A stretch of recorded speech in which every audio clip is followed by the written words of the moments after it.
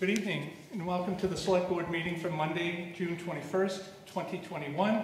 This is Steve DeCourcy, Select Board Chair. The Commonwealth passed last Thursday an act relative to extending certain COVID-19 measures adopted during the state of emergency, which among other things allows public meetings to be conducted remotely until April of 2022. However, tonight's meeting of the board is being conducted in person in the Select Board chambers in Town Hall for the first time since March 9, 2020. The meeting is also being simulcast online in interest of providing additional access and piloting hybrid meeting technologies. I have three additional notes before we begin the meeting. First, as the first in-person meeting conducted by this board in well over a year, and in light of continued vaccination efforts, we have reduced the seating capacity for the Select Board chamber to provide greater social distancing for persons who are required to be physically present or wish to observe the proceedings in person. We respectfully request that those in-person attendees waiting for the business item on the agenda wait in the larger, higher capacity Lions Hearings room where this meeting will be simulcast. When it's your turn, or if you'd like to comment on an agenda item, please enter the chamber for your business and exit when you have finished. Furthermore, we respectfully ask that all non-vaccinated persons wear a mask while they are in Town Hall. Second, Board Member Len Diggins is participating remotely this evening, consistent with remote participation guidelines for board members. As such, all business will be conducted by roll call vote, similar to the manner in which we would conduct our meetings via Zoom. Third, while this meeting is being conducted in person, it is also available via Zoom, is being recorded, and is also being simultaneously broadcast on ACMi. Persons wishing to join the meeting by Zoom may find information on how to do so on the town's website. Persons participating by Zoom are reminded that they may be visible to others, and that if you wish to participate, you are asked to provide your full name in the interest of developing a record of the meeting. And further, all participants are advised that people may be listening who do not provide comment, and those persons are not required to identify themselves. And during public hearings and the open forum period, I will first call upon persons physically present in Town Hall, and then afford public comment or open forum to persons joining the meeting by Zoom. We will promote Zoom participants one at a time, and we'll be able to see and hear them on screens set up in the Select Board chamber as Mr. Diggins and other members of the public observe online. Finally, both Zoom participants and people watching on ACMi can follow the posted agenda materials also found on the town's website using the Novus Agenda platform. With that, all members of the board other than Mr. Diggins are here, as our town manager, Adam Chapdelaine, town council, Douglas Heim, and board administrator, Ashley Marr. At this time, I'd like to invite all the members to introduce themselves, starting with Mr. Hurd. John Hurd. I'm Diane Mahan. I'm Eric Helmuth. Adam Chapdelaine, Town Manager. Doug Heim, Town Council. Ashley Marr, Select Board's office. And as I said, Mr. Diggins is participating remotely. Thank you. Okay, and before we start, I do want to thank ACMi, members of our IT department, Deputy Town Manager Jim Feeney, Ashley Marr, and Lauren Costa from our office. There has been a tremendous amount of work to get us to this stage to run a hybrid meeting, and we're grateful for all the work that they have done to get us to this point. The next item on the agenda is a letter of appreciation for Howard Muse, Chair of the Transportation Advisory Committee. Mr. Muse is here this evening. Unfortunately, we had this scheduled for earlier in the month, but because of difficulties with weather, we had to cancel it, and the rescheduled date was actually a meeting of the Transportation Advisory Committee. So I'm going to read the letter and then open it up to comments from the board and then allow Mr. Muse to address this as well. And Mr. Muse has announced that he will be leaving the TAC as of June 30th. He started in August of 2005, and as a board, we wanted to send him a letter of appreciation that I'll read now. Dear Mr. Muse, the Select Board would like to offer you its most sincere thanks for your years of service to the Arlington Transportation Advisory Committee as a member, co-chair, and chair. Your volunteer efforts have provided innumerable benefits to the town and its transportation network and the entire town owes you a debt of gratitude. As you well know, you began your volunteer service as an associate member of the TAC in August 2005. You became a full member in June 2006, became vice chair in 2010. You then advanced to the position of co-chair in 2011 and served as chair from 2015 until June 2021. Along with other TAC members, you were awarded the Arlington Volunteer of the Year Award in 2007. You've provided strong leadership, technical support, and community engagement to the TAC for many years. Your accomplishments have included many sensitive and complex issues and projects, such as East Arlington Mass Ave redesign, Arlington Center parking improvements, Arlington Center Safe Travel Project, Lake Street and Minuteman Bikeway improvements, the new Arlington High School, the Mugar redevelopment project, Chestnut Street safety improvements, which I think we may hear from you a little bit on that tonight. Many smaller projects involving multimodal mobility, accessibility, and safety improvements. You've led the TAC through a changing transportation environment, and your efforts have improved transportation safety and mobility for Arlington residents, school children, businesses, employees, and visitors of all ages and abilities. Thank you for your dedicated years of volunteer service to the town of Arlington. From the board.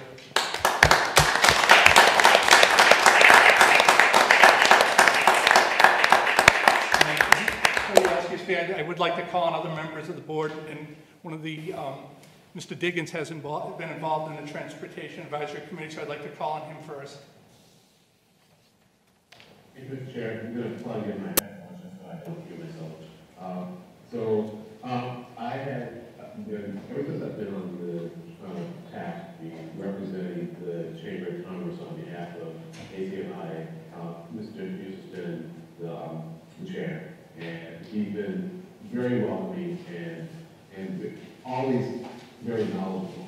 But more importantly, he's been very calm, because as we'll see there on the agenda, there are lots of topics that come before the TAC that are very easy and people care about them a lot.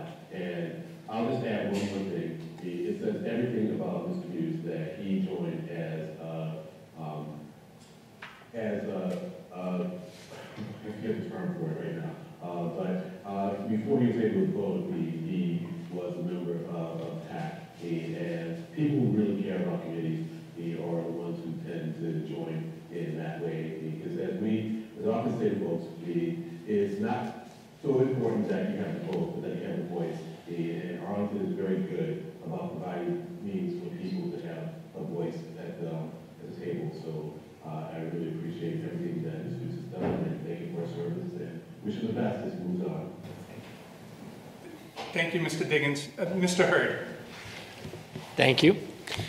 And I do, again, want to thank Howard for his years of service. I also used to be the Chamber of Commerce representative briefly on the TAC, and I served with Howard, I think, in your transition from co-chair to full chair. And I think sometimes people don't understand how much work it takes when you're on the TAC, because there's a couple meetings or a meeting a month, but there's a lot of work on top of that, because every month we send new traffic issues to the TAC to explore, and then it takes hours and hours of time actually out in the field exploring those issues and coming up with recommendations and solutions. So I do thank you and all the TAC members for all the work that you put in. And I know, and often on the subcommittees, HMUSE is usually listed on the TAC website, so they got to put the expertise where it's needed. So again, thank you for your years and years of service, and good luck as you move forward. You'll certainly be missed. Thank you, Mr. Hurd. Mrs. Mahan. Thank you. I have to say this is kind of bittersweet because how valuable you, as well as your colleagues on the Transportation Advisory Committee, but especially, starting out in 2005, as Mr. Diggins Lynn said, as an associate member. And the other thing that I really credit you with, in large part, is most people in town who, A, know what TAC is, they know what that acronym is for. They frequently say, can you send this over to TAC so they can resolve this? To most residents and/or businesses in the town, you are viewed as an official department working for the town, but you're not compensated, so you're working for the community and the businesses. And I really have watched it, the TAC, Transportation Advisory Committee, really transition under your leadership, tutelage, but also the credentials that you have, as well as every other member previously and currently on TAC. I often say the town couldn't probably afford your services. I mean, you and the committee members, you know, when we say we refer something to TAC, a lot of people don't realize, unless they call one of the members of the board and said, hey, I saw 3 people out there and they had something and the strip was across the road and, you know, and I say, oh, it's transportation. Oh, can I get them down there to do that for me too? So, and really, I know this board has endeavored, currently in previous boards, to really try to save some things and not send it to Transportation Advisory Committee because of the people hours that you all dedicate to it. So to Howard, I'm going to hear from you later on tonight because you're still working on the clock, volunteer. I do want to wish you well, good health, my sincere thanks, but also say I feel so sorry to lose you. I know you're not going away. You will be around. But you certainly paid your dues, and you're one of the architectural roots of our current day TAC, and for that I'm truly grateful. Thank you, Mrs. Mott. Mr. Helmuth. Thank you. One of the first things you learn when you get involved in town government is how important TAC is and how much the select board relies on that body to make really important decisions that have really big implications. And everything I've heard from my colleagues tonight just reinforces what I've heard for years, that this is one of the best committees in town. And it's clear to me from hearing Steve's letter that a lot of that has to do with you. Thank you. Thank you, Mr. Helmuth. And I just want to echo from the letter and from the comments, it just, in my time on the board, when we got a difficult issue that was going to TAC, we always knew it was going to be reviewed thoughtfully, it was going to be reviewed thoroughly, and when you made presentations, they're always top-notch, and we really appreciate that over the years. So if you'd like to say a few words, go right ahead, the floor is yours. Yes, thank you for all the wonderful comments. I do want to say that it's been a pleasure on my part to serve on the committee, and also a privilege, because I think the committee does do a lot of good things for the town.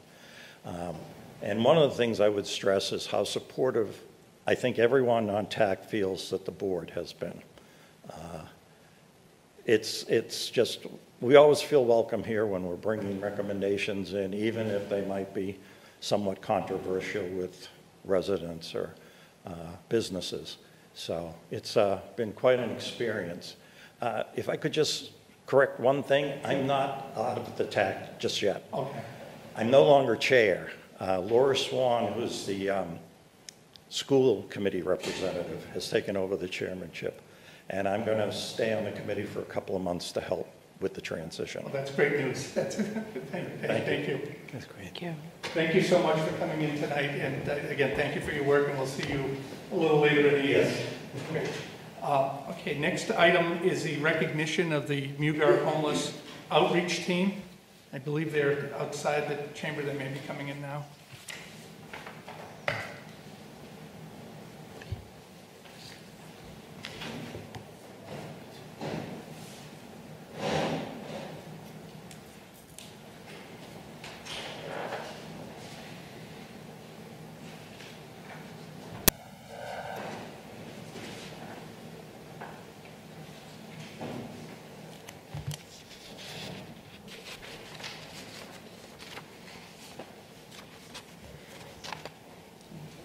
And I thank the public for bearing with us, because there will be some delays as we have different agenda items and we go through the evening. And Mr. Dunn had said it earlier in the year, the select board will be the lab for learning in the hybrid environment.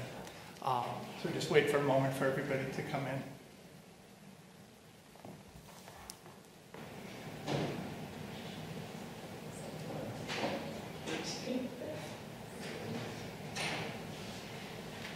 Very Okay. With us tonight are Arlington Patrol Officer Joseph Kniff and Hannah O'Halloran, a social worker from the Somerville Homeless Coalition.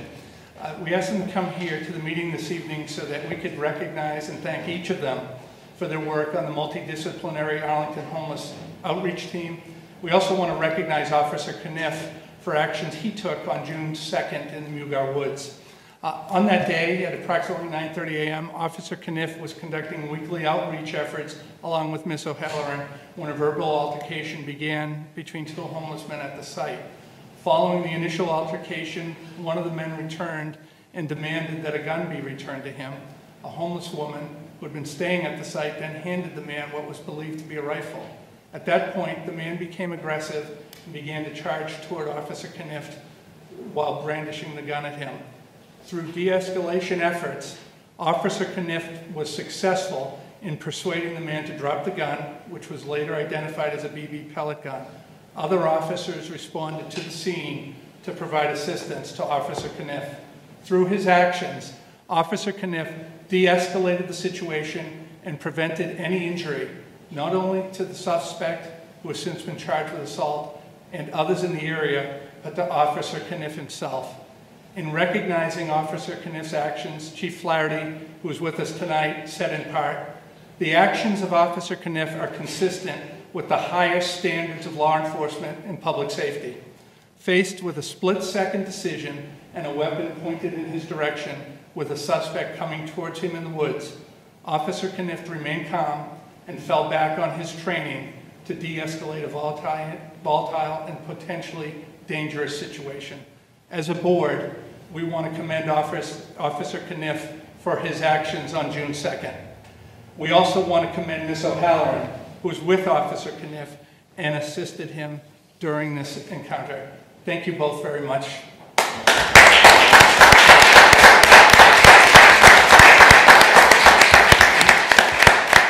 I ask you for any comments, I do want to turn to other members of the board for any comments. Mr. Hurd.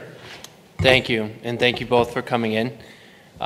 Ms. O'Halloran, thank you for your efforts that day. I know it's a really tense situation, and that day, and also everything that you do in the Mugar Woods. I know that the Somerville Homeless Coalition has been an integral partner for us in dealing with, in helping the homeless population in Arlington, and the outreach that you guys have done has just been invaluable.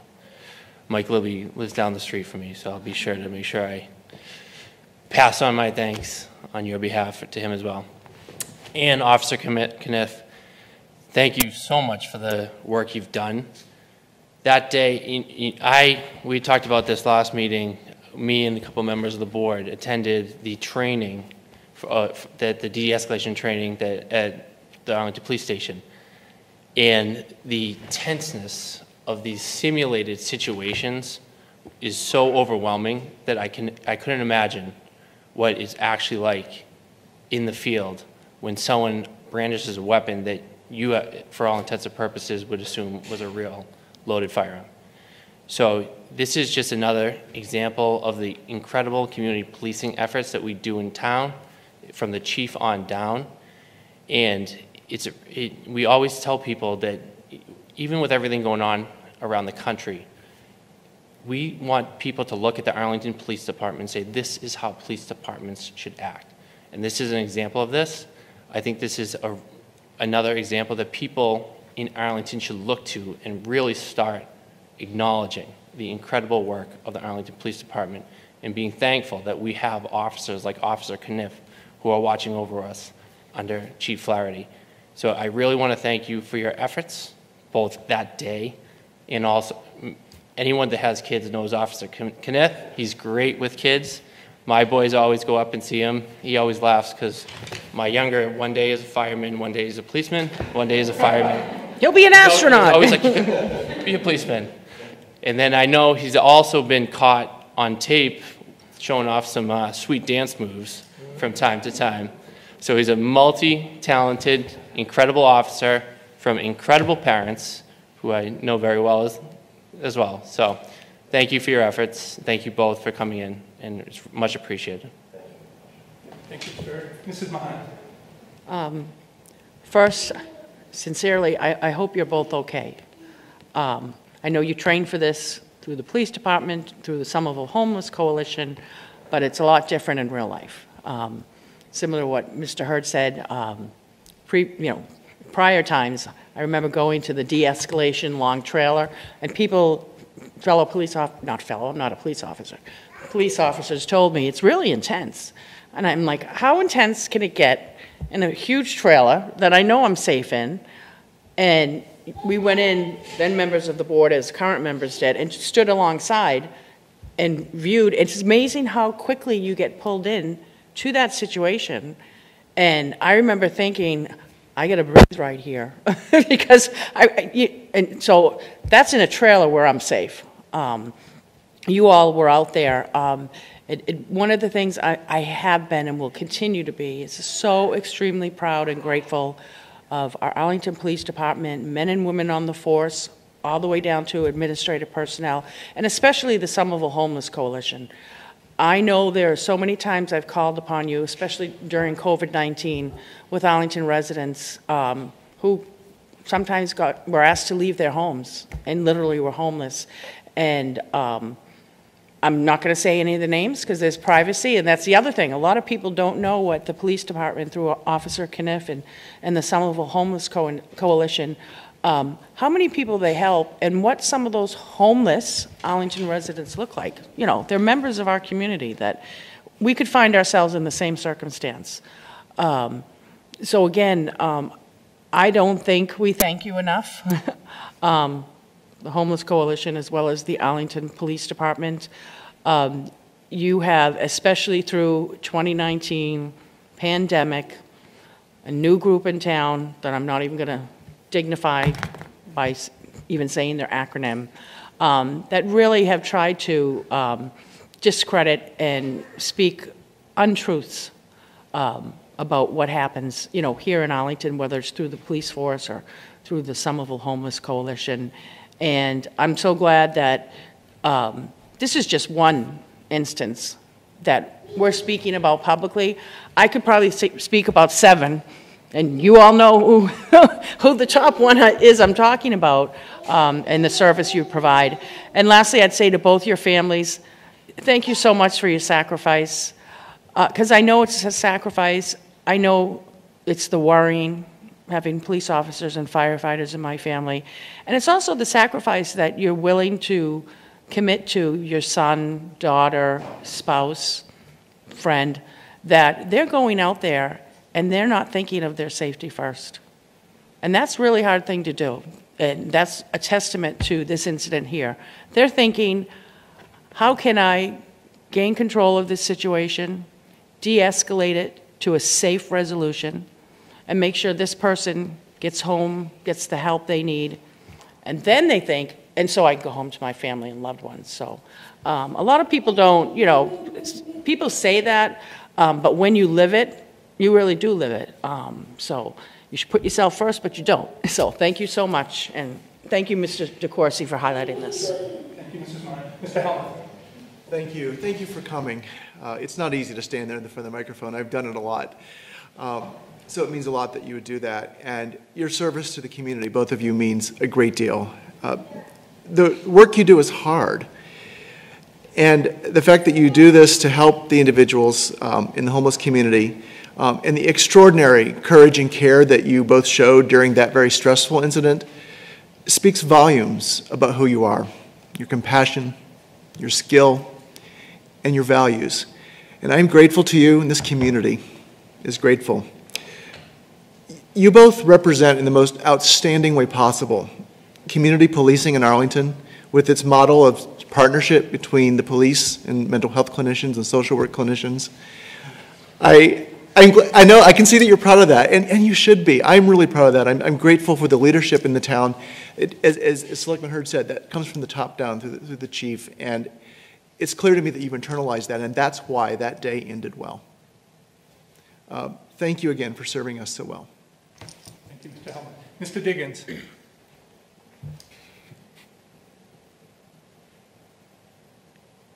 Thank you, Mr. Chair. And you know, one of the things about going at this point in the rotation is that all the things that I would say was said. So so I really want to express my appreciation, but I also say that the first time that I joined that officer's list was when I went to help with the cleanup of New Orleans back in late April. It was very clear how dedicated he was, but also, as I mentioned, the Criminal Homeless Coalition.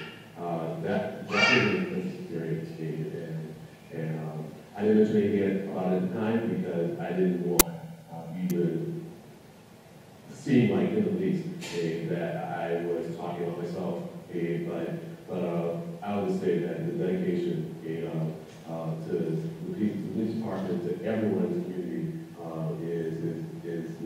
is wonderful. It's great. It's what we come to expect, and I've gotten to know a number of officers from and Jim. They're all just really good guys, and so to a certain extent, I'm not surprised that this has happened, and that's a good thing. But nonetheless, we're very appreciative. Thanks.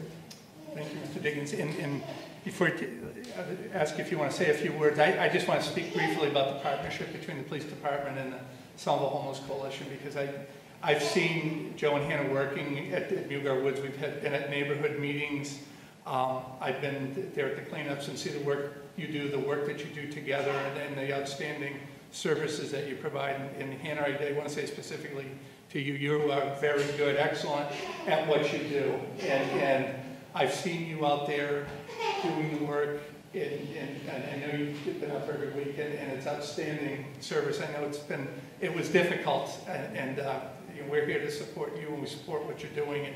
And for you, Joe, same thing. I see what you do, how you communicate both with the neighbors and the people who are in the woods, and your commitment to your profession and to providing services. So thank you so much for that. So if you've heard at home, there's a little noise in the background. That's a proud daughter. Nora Kniff is with us here in the back to see her dad.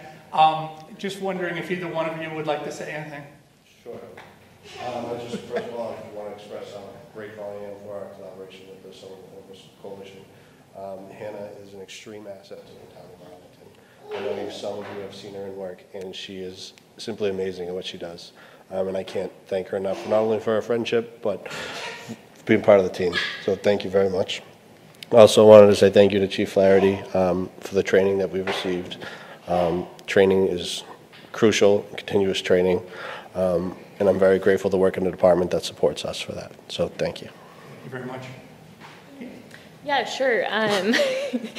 I would say that when I first started outreaching in the Mugar Woods, I was very against ever outreaching with police officers because at times it can be very detrimental to our relationship. But I think the way that Arlington Police is trained, it's probably the best trained officers that I've ever interacted with, and I work across a number of communities in the area, and I'm unbelievably grateful to have been partnered with Joe, especially on that day. So thank you for giving me him.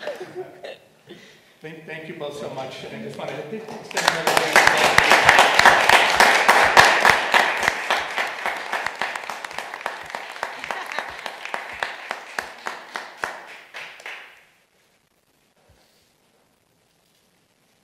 I'm going to be checking your Facebook page, Shirley. Thank you, guys. Thank you very much. Thank you. Thank you for coming. Thank you. Thank you all. We'll take Nora home now. Bye. Bye, Nora. Bye-bye. Josh. Excuse me. The next item on the agenda is a Prince Hall Day proclamation listed as a resolution. We had moved approval of the recommendation to town meeting and a declaration of Prince Hall Day for June 24th. At the time we took our vote earlier in the year, the proclamation was not complete. So the final version was presented to town meeting. We did present it at the Prince Hall Cemetery on Memorial Day, but the fact that now that we're back in the chamber and Prince Hall Day is later this week, that we would read the proclamation and have a confirmatory vote on the day. I believe there are members of the from the Prince Hall Grand Lodge of Massachusetts in Dorchester who we will promote onto the Zoom. And then I will read the proclamation and ask for a vote.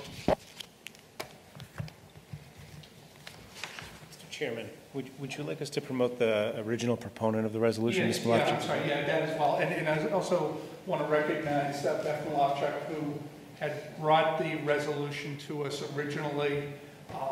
She actually reached out to me this afternoon, and we corrected a small administrative issue on. So I appreciate her doing that, and we'll allow both groups to be promoted here, and then we will read the proclamation.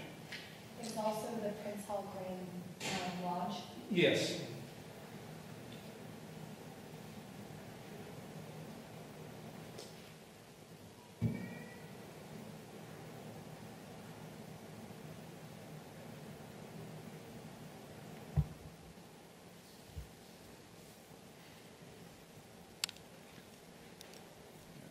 In addition, before we start, in addition to, we recommended this by a 5-0 vote. Town meeting recommended it unanimously through the consent agenda. And once we have the final, are they promoted? They are there, yes. Okay, great. All right. Thank you very much. So good evening. Thank you, Ms. Malofchuk. I am now going to read the proclamation. Whereas Prince Hall was a Revolutionary War era black leader, community leader, and abolitionist in Boston, and believed to have fought at the Battle of Bunker Hill. And whereas Prince Hall served as one of the United States' first civil rights leaders, petitioning the General Court on January 13, 1777, for the abolition of slavery, and in so doing was the first American to publicly use the language of the Declaration of Independence for political purposes other than justifying war against Britain and advocating for education as an inalienable right central to the advancement of all peoples. And whereas Prince Hall founded the first black Freemason lodge in the United States, African Lodge No. 1, in 1777, and served as its Grand Master, employing such position as a Freemason to advance civil rights interests of black people throughout the Commonwealth of Massachusetts. And whereas of the many rights and privileges Prince Hall endeavored to secure was the rights of black Freemasons prior to obtaining a charter was to walk on St. John's Day, June 24th of each year. And whereas 20 years after the final founding of the African Lodge No. 1, Prince Hall offered a charge delivered to the African Lodge at Menominee on June 24th, 1797, and Menominee being the historic predecessor to the town of Arlington and portions of the city of Cambridge. And whereas in 1864, the Grand Master of the Prince Hall Freemasons deeded land on Gardner Street in Arlington for the establishment of the Prince Hall Cemetery for the Prince Hall Grand Lodge of Boston, recognized in part through the historic preservation efforts of the Arlington Historical Society and the town of Arlington on the National Register of Historical Places. Now, therefore, be it resolved that the Arlington Select Board declares June 24th Prince Hall Day throughout the town of Arlington, celebrating the life and legacy of this founding father and civil rights leader. And be it further resolved that the town of Arlington, Arlington Public Schools, and the broader Arlington community is encouraged to develop programs and events to inform the public of the life, achievements, and contributions of Prince Hall. I'd like to turn to the board for a motion on this. Any comments? Move approval. Thank you. Mr. Helmut?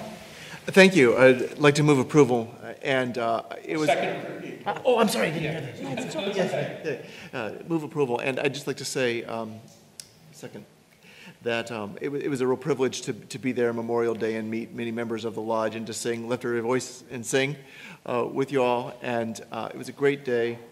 We were honored by your presence, and it's really wonderful to be able to And if I finalize this. Could, Mr. Chair, just brief comments. I want to thank everyone, as well as the African Lodge No. 1, who are overseers of Prince Hall, as well as the Freemasons, who also are caretakers down there. And I'm so glad we're doing this. I wish we did it 30, 40 years ago, because I'm 58, and I lived in, we called it the projects then, but now it's in Menominee Manor. And we moved from different buildings. But when I lived on Gardner Street, I remember going by Prince Hall Cemetery, and it was not 100% well kept. And I remember I was a senior in high school, and I went to my teacher's history department and asked about the Prince Hall Cemetery, and nobody really knew. And I also worked as a page at Robbins Library, and I tried to find reference material. Back then, it's Dewey Decimal System, and looking for the actual books. Couldn't find anything on it. And finally, Eleanor Kantrowitz, who is the head librarian, God rest her soul, she had historical, anecdotal information of what she knew, but she did not know it all. And I remember thinking back then, you know, it's really an overlooked, not only jewel, but opportunity. I know the town has lots of things to do, long way to go, and we're all committed to do that. But I've always said, especially around history, that's really one of the top echelons of Arlington, which was West Cambridge, which was Menotomy. And I don't think not only do we promote our historical stories here in Arlington, we don't learn about and educate enough. And I'd like to, you know, the Town Day Committee, we incorporated David Lansom Way and try every year to get the information out about that. Another great Black American during the Revolutionary War, that this is such a wonderful historical story behind that. So I want to thank everybody, Ms. Malofchek, for bringing this to town meeting.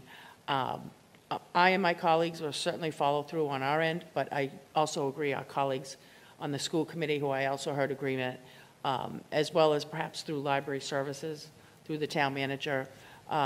Look at, you know, David Lansom Way, Prince Hall, and other areas in town that we don't know about and we should. And we work to endeavor to speak those stories just as loudly as some of the more well-known ones. Thank you, Mr. Chair. Thank you, Mrs. Mahan. Mr. Diggins.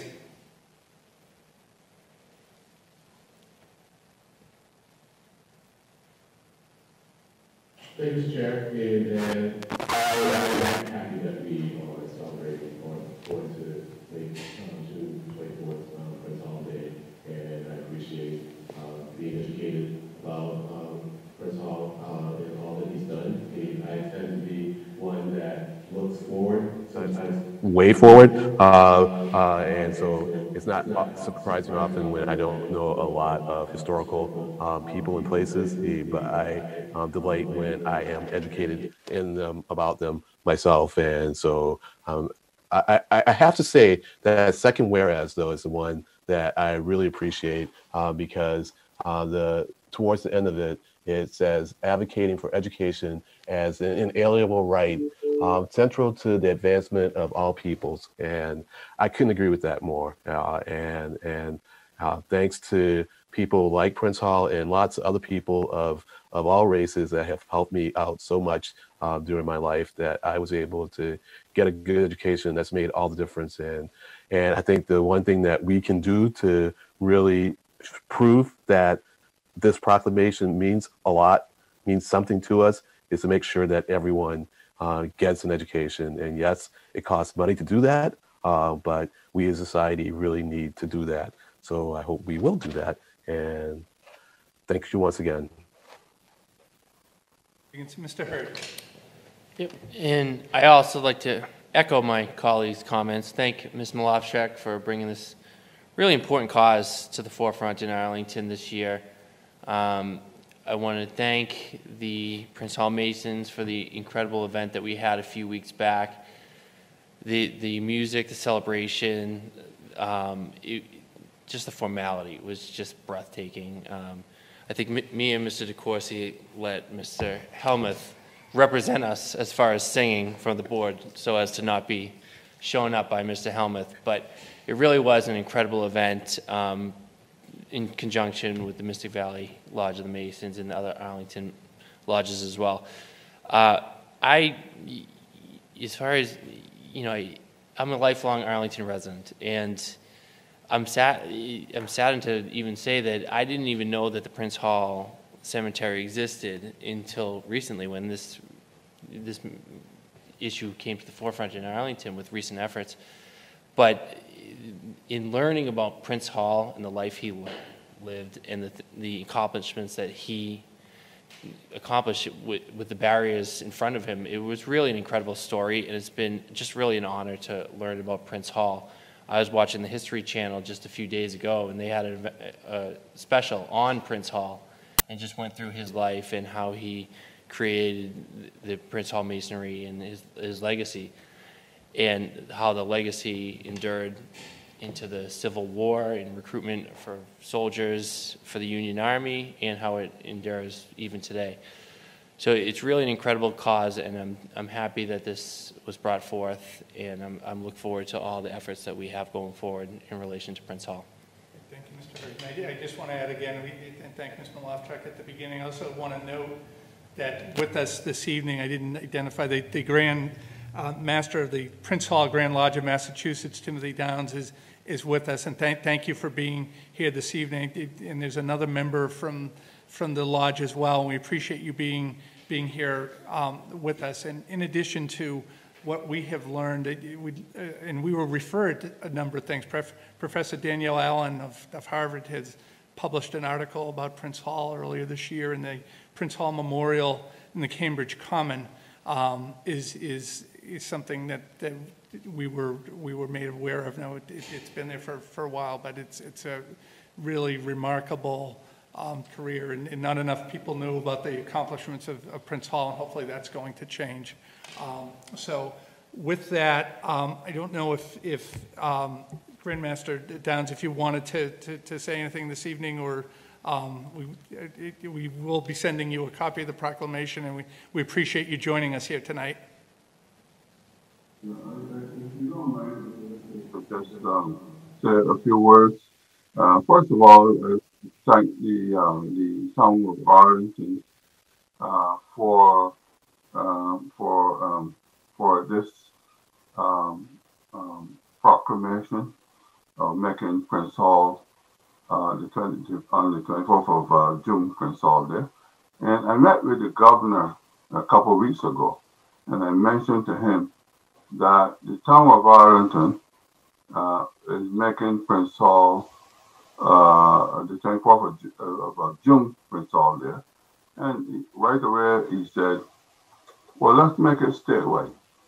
And he has done that. And so, while not taking any credibility, any of the accolades from town of Arlington, I think this is because the town of Arlington opted to make Prince Hall Day on the 24th. So I appreciate Beth and those who made it possible for the town of Arlington. So I want to thank everyone for the support, and we look forward to having greater things and greater education, because as we know, Prince Hall was the first person in Massachusetts as a black person to have a school, Prince Hall School. And so we're doing some great things right now at the Brown Lodge, education-wise, and we hope that we can get the support from the cities and towns around, because we have to educate our young people. Like one of the previous speakers said, they didn't know anything about Prince Hall. And so, we all standing on his shoulders, and we like to continue to stand on his shoulders, because he did some great things in his time, which was, I would believe, extremely difficult to accomplish, but he accomplished some great things. So I want to thank all the selectmen and women for the town of Arlington for the bold move this evening. Thank you very much. And one last, I did also want to recognize Alan Jones and thank him for acting. He's a Mason here in Arlington, and for his work as a liaison and working with us as well. So on a motion, I'm sorry, go ahead. And also, I must recognize my senior ground warden, Justin Teddy. Okay, thank you, Reverend. Thank you. Okay. Thank you. Thank you very much. So on a motion by Mrs., oh, one other thing? Oh, sure. Mr. Chair, I don't know who's all representing the lodge, but there's also a gentleman named Jerome Frazier who's got their hand raised. I don't know if it's a representative of the lodge who wanted to also be. Yeah, is Mr. Frazier a representative of the lodge, or?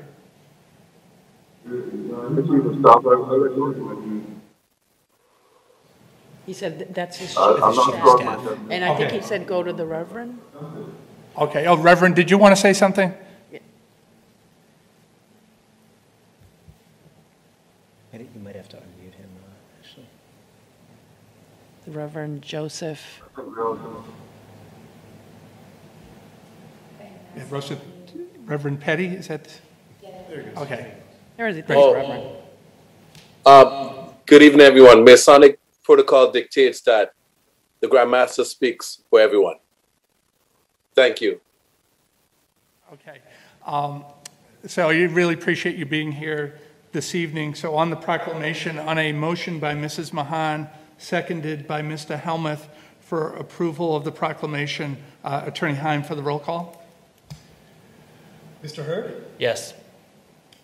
Mr. Diggins? Mr. Helmuth? Yes. Mrs. Mahan? Yes. Mr. DeCourcy? Yes. It's unanimous vote. Thank you very much. Thank you. All right, we will now move on to our consent agenda. Item 5, minutes of meeting May 26, 2021. Reappointments, all terms to expire June 30th, 2024. Commission for Arts and Culture, Kristen Bagnall, Thomas Formicola, Beth Locke. The Council on Aging, Nancy Cox, Mary Hung, Michael Quinn. Park and Recreation Commission, Jennifer Rothenberg, Scott Walker. Veterans Council, William Hayner, Anne Marie Russo. For approval, Arlington International Film Festival banners, April Rank, Executive Director. Request for a contractor, drain layer license, Quiche Excavating, Inc., Quincy, Massachusetts. On the consent agenda, Mr. Helmuth. Move approval. Mrs. Mahan? Second. Mr. Hurd? No comments. Mr. Diggins? No comments. Okay, on a motion by Mr. Helmuth, seconded by Mrs. Mahan, Attorney Heim. Mr. Hurd? Yes. Mr. Diggins? Yes. Mr. Helmuth? Yes. Mrs. Mahan? Yes. Mr. DeCourcy? Yes. It's unanimous vote. Great, thank you. Item 9 is a public hearing. We're running a little late. It said it was for 7:15 p.m. Ortona Street, request to repair private way and a betterment order. And Serdar Dugulu, resident, I think is the spokesperson, I believe the residents are going to be participating remotely? Correct. Okay, so if you could promote them, Ms. Marr, that'd be great.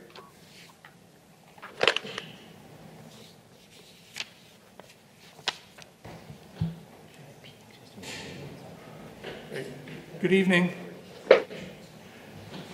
Hello. Hi. Is this Mr. Douglas? If you could introduce yourself and tell us a little bit about the request for the repairs, and then we may have some questions for you on that before a vote. Sure. My name is Serdar Dugulu. I'm a resident on Ortona Street, so we've been living here since 2008. I guess as in any private way abutters here in Arlington, we're also suffering from these deteriorating conditions of our private way. This is a relatively short street, which is being utilized by many at Arlington Heights. It's almost like a shortcut, actually, coming from the Heights area into Appleton and then to Route 2. So it's about 275 feet long. It's relatively small, like I believe about 1,000 square yards is the total area. And I've been in touch with the town on and off for a while to get some basic repairs done, but eventually at some point in time, the town decided that, it wasn't worthwhile to patch the road anymore. And eventually, starting from late 2019, we were able to get at least 4 of the 6 abutters support. And eventually we were able to move the process up to this 2/3 approval and be able to get the repairs done, private way repairs done. I'm myself is also not very happy with, each of the abutters having the need to pay $4,500, $26,000 to repair the road. But eventually everything is falling apart. I'm actually an abutter on Avola Street, which is right behind us. We're living on a corner actually, which will be liable again. So eventually, now that we were able to bring the project into this stage, after a very slow process of 2.5 to 3 years, our request is right now to get these repairs done as quickly as possible. And eventually, again, it's going to be, all the abutters are carrying the fiscal responsibility anyways. So eventually, I think our request is basically to get the approval and move forward with this project.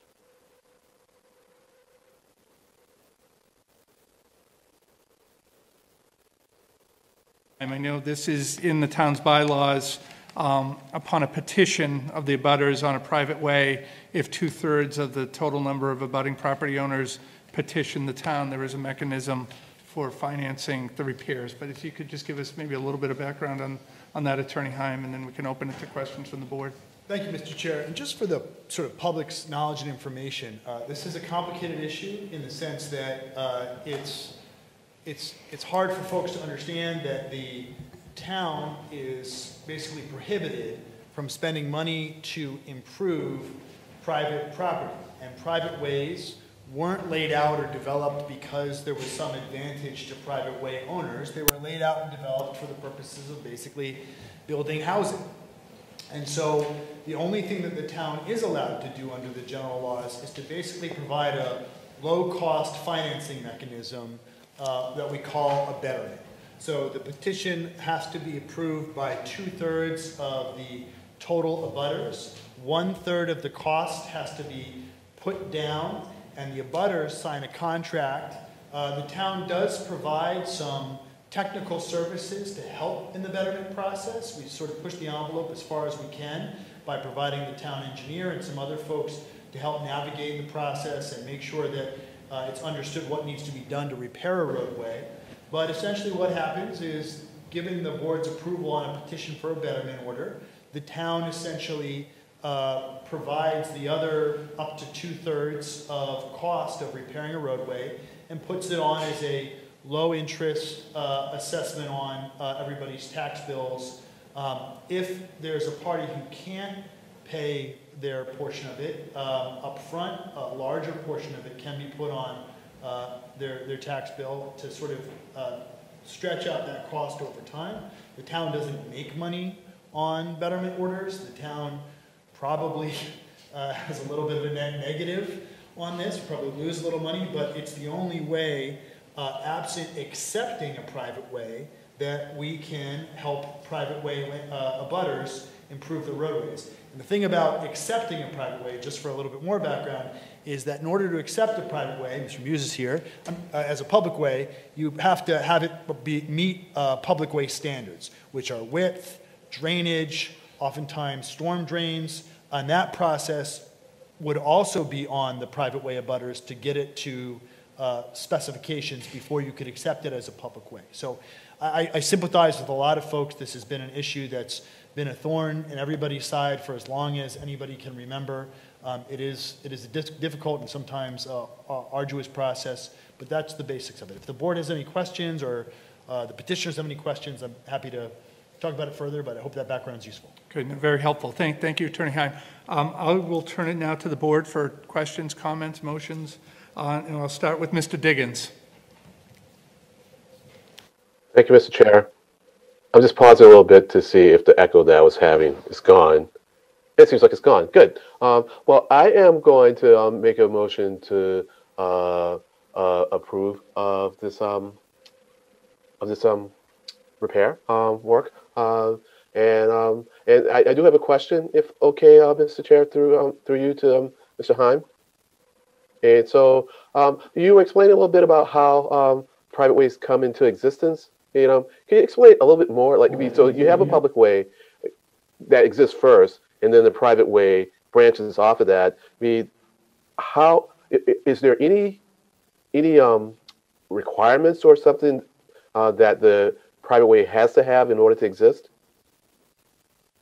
Mr. Chairman? Yes, sure. So there's a lot of private ways in Arlington, higher than many other communities. But basically what happened is you had large tracts of farmland mostly, or other basically large lots that were subdivided. And they were subdivided and usually approved a long, long time ago by a board of survey, whether it was a board of survey, it was a select board from 80, 90, 100 years ago. Some of them are more recent than that, but basically, in many instances, it wasn't feasible or it was very difficult to build a full-fledged public way. And frankly, oftentimes it was an expense that the folks who were developing these subdivisions didn't necessarily want to incur because of the cost and difficulty with building things out to being full-fledged public ways. So there isn't necessarily, unfortunately, a larger rhyme or reason to it. It's really more about the development and sale of individual lots from a larger subdivision. Again, I'm not an Arlington historian, but I'm pretty certain that most of these areas, again, were either large residential lots that were subdivided into 6, 7, 8 houses, or they were even larger than that. They were farmlands and stuff like that, that, essentially you had smaller, narrower private ways developed on. There are some that existed prior to the way that the law is codified now. There's also something called a true private way. We don't need to get into that. Most of these are called statutory private ways. People have to be allowed to pass over them. And unfortunately, the town is doing about as much as it can. Just so folks know, there are many towns that don't provide trash service or snow removal to private ways because of the expense associated with that. Town meeting many, many moons ago voted to provide those services. Great. Thank you, Attorney Ham. Thank you, Mr. Hurd. And given, I think this is a correct stat, I think about 40% of the roadway in Arlington is private way. And so I have one more question, Mr. Chair, and that might be to Mr. Hurd or any of you who deal in real estate. Do you know to what extent people who buy property are aware of the fact that the street they're on is a private way? Mr. Hurd? I would say probably not, unless there's a trade-off with private ways, right?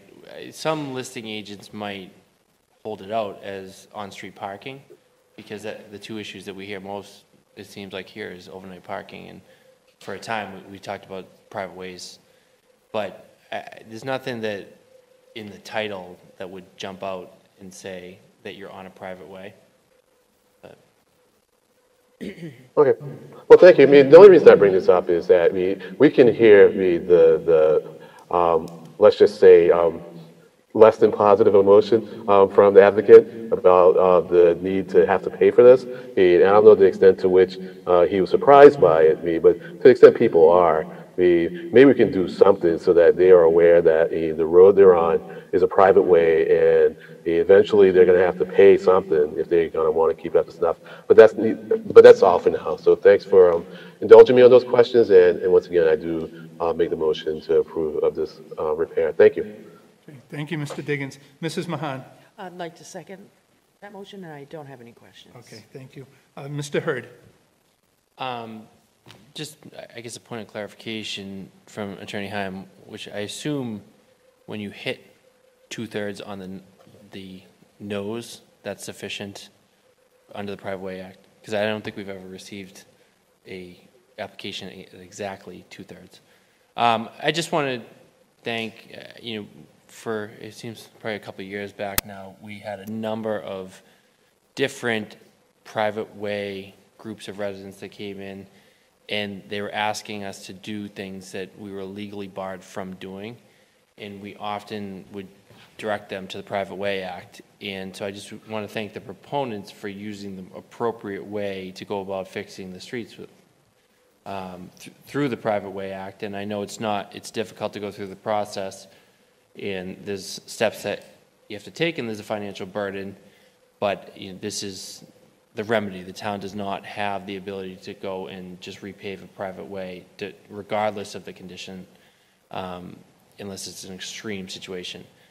And like I said, there's trade-offs. We hear a lot about overnight parking, and we hear a lot about private ways. So, you know, there's bad things about private ways, and there's good things about private ways. And I grew up on a private way right near Mr. DeCourcy in the Calhoun Manor, and that was a more centralized association that could see road repairs coming. So I do feel for people that live on small private ways that have to take a sudden burden through the Betterment Act, but I do thank you for using the appropriate avenue to get these road repairs done. Thank you, Mr. Hurd. Mr. Helmuth. Thank you. I'm happy to support this. I just want to say to the proponent, I live on a private way. I feel your pain. Thank you for organizing it. Great. Thank you, Mr. Helmuth. Yeah, and as Mr. Hurd said, I'm on a private way, but I also want to reiterate what Attorney Heim said. This is a matter of state law. We don't control what can be spent, in the local bylaw allows us to provide some financial assistance for the repair, but in terms of the designation and what the town can do, our hands are tied there. So with a motion by Mr. Diggins, seconded by Mrs. Mahan. Mr. Chair. Oh, yeah, I'm sorry. It's a public hearing, and I believe we have... Oh, I'm sorry, yeah. I believe we have 2 folks with their hand raised online. Yes. Okay, I'm very sorry, yeah. So if we can promote the 2 people with their hands raised, that's... Would you like me to do them one at a time? Sure. Okay. The first one's going to be John Gersh. Okay.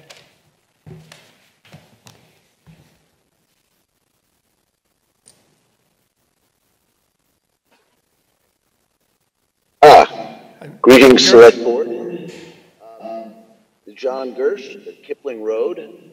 I would like to make a comment on this because I have been working with Serdar on this this attempt for a long time, and I just want to give you a quick impression of why I think Ortona Street is an exceptional case that warrants any additional consideration you can provide. And that's because it's a short road, less than 100 yards long, and it just so happens that everybody in precincts 16, 18, and 20 use this as a cut-through, as the Northwest Passage in between Appleton Street and Route 2 and the Mass Ave, Trader Joe, Walgreen area. It's an extensive burden, I think, on the residents of this street to have hundreds of cars a day. It's not your ordinary private way that's a sleepy little thing. This is every delivery truck, every oil truck, everything is beating on this road, and you know, it's a burden on the abutters, and that's all I have to say. Thank you. The next is Victoria Marsh. Okay. And then there's one more after, if you consider. Okay. So Ms. Marsh, we can promote.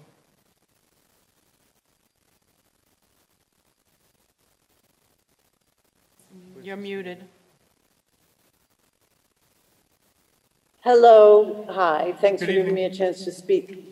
As everyone stated, it's a very small street. And so my question is, why does Arlington have it structured that we must pay 1/3 up front? That's very onerous for each of us. And it was mentioned before that it's okay to go ahead and amortize the total cost. But if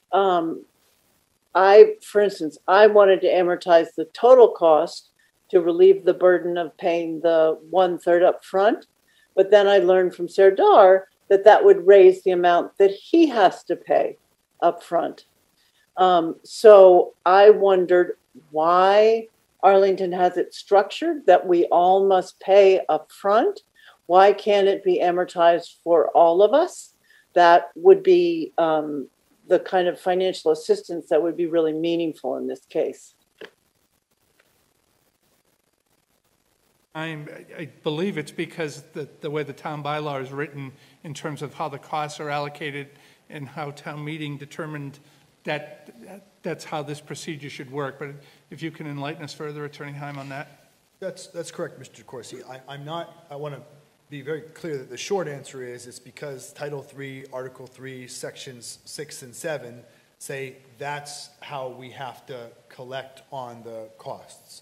And for better or for worse, again, I think all of us are sympathetic to the petitioners and the residents and responsive to what Mr. Gersh had to say, but the board just doesn't have discretion under the bylaw to say that, in certain circumstances that are heavily more trafficked private ways, we can treat them differently. You'd have to amend the town bylaw. I'm not prepared tonight to say how much you can amend the town bylaw to make sure it's consistent with, I believe it's Chapter 80, which is the general law that authorizes betterment acts. But, it's something that we can certainly look at in the future, but this is what the town bylaw requires. Okay. Thank you, Attorney Heim. Is there another individual on the list? There is one more. Okay.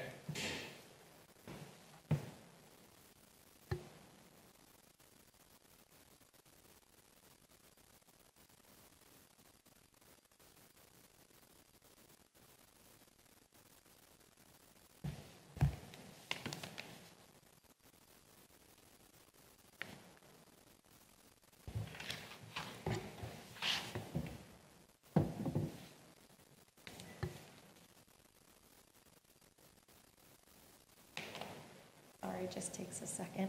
It's okay. I'm purposely not looking at you so you don't feel Oh, no, it's okay. my eyeballs on you. All right. Okay. Mr. McCarron, I believe you're muted right now. Sorry about that. But thank you, everybody, and thanks to for doing all this work. I've been on Ortona Street fixing potholes since I was in the 8th grade, which was back in the early 60s.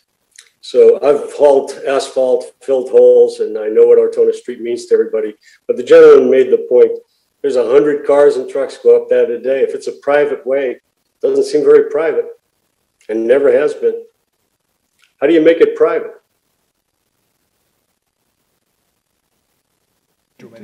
Sure. So, thank you, sir. Thank you, Mr. Chairman. There's a very long answer to the question, and there's a memo that's quite extensive on the legal department's website on private ways. Anybody can read about it. But the really short answer is there's nothing particularly fair about the way that the law developed. So there is something called a true private way. That's essentially a driveway. This is more common in communities that are a little bit more rural, where you might have 3 or 4 houses at the very end of some very, very long driveway that's given a name, but isn't really what's called isn't really a private way the way most are in Arlington. Arlington private ways are something the law calls a statutory private way. They were approved, but not accepted. And the conditions of the law basically mean that people have to be allowed to pass over them. And so again, I don't have answers on terms of the fact that it would seem to be nice if it was more equitable, but the only real options for private ways are for them either to be maintained in the process that we're talking about here, or unfortunately for residents to bear a different type of financial burden, which is usually to widen and install storm drains to meet public way specifications and then get those public ways accepted by town meeting. So there are possibilities, but most of those things are just as expensive, if not more expensive, unfortunately, than the betterment process. I feel people's frustration, but it's unfortunately not a function of some greater purpose. It's the way that your houses were part of a subdivision many, many years ago. And that's it. Thank you, Attorney Heim. Is there anybody else on the list, Ms. Maher? Okay. All right. So thank you all for your comments. Thank you, Mr. DeGulu, for bringing this forward to us. On a motion by Mr. Diggins, seconded by Mrs. Mahan, for approval of the request to repair and for the betterment order, Attorney Heim. Mr. Hurd. Yes. Mr. Diggins. Yes. Mr. Helmuth. Yes. Mrs. Mahan. Yes. Mr. DeCoursey. Yes. It's a unanimous vote. Thank you. Thank you. Item 10, under licenses and permits for approval, all alcohol license, The Heights Pub, 1314 Massachusetts Avenue, James O'Rourke. If we can promote Mr. O'Rourke or whoever else is with him this evening. Sure.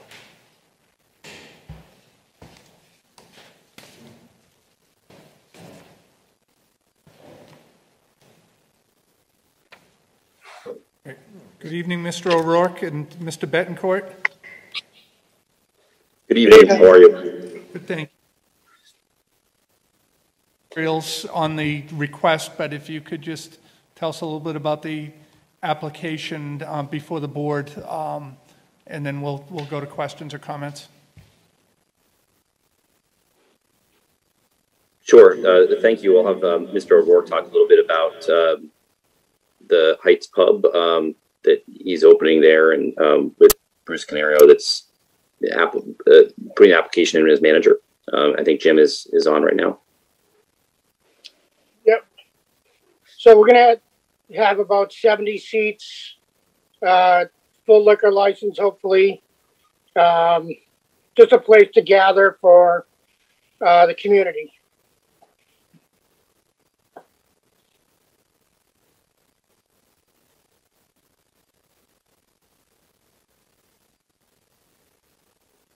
Excuse me, I'd like to first move approval, subject to all conditions contained therein.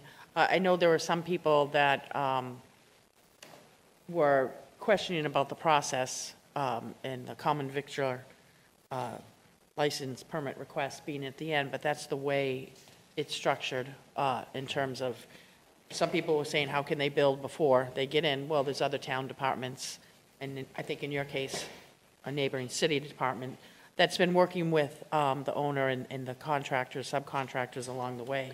So this is the process as it's always been. I do know there's a lot of excitement up in the Heights.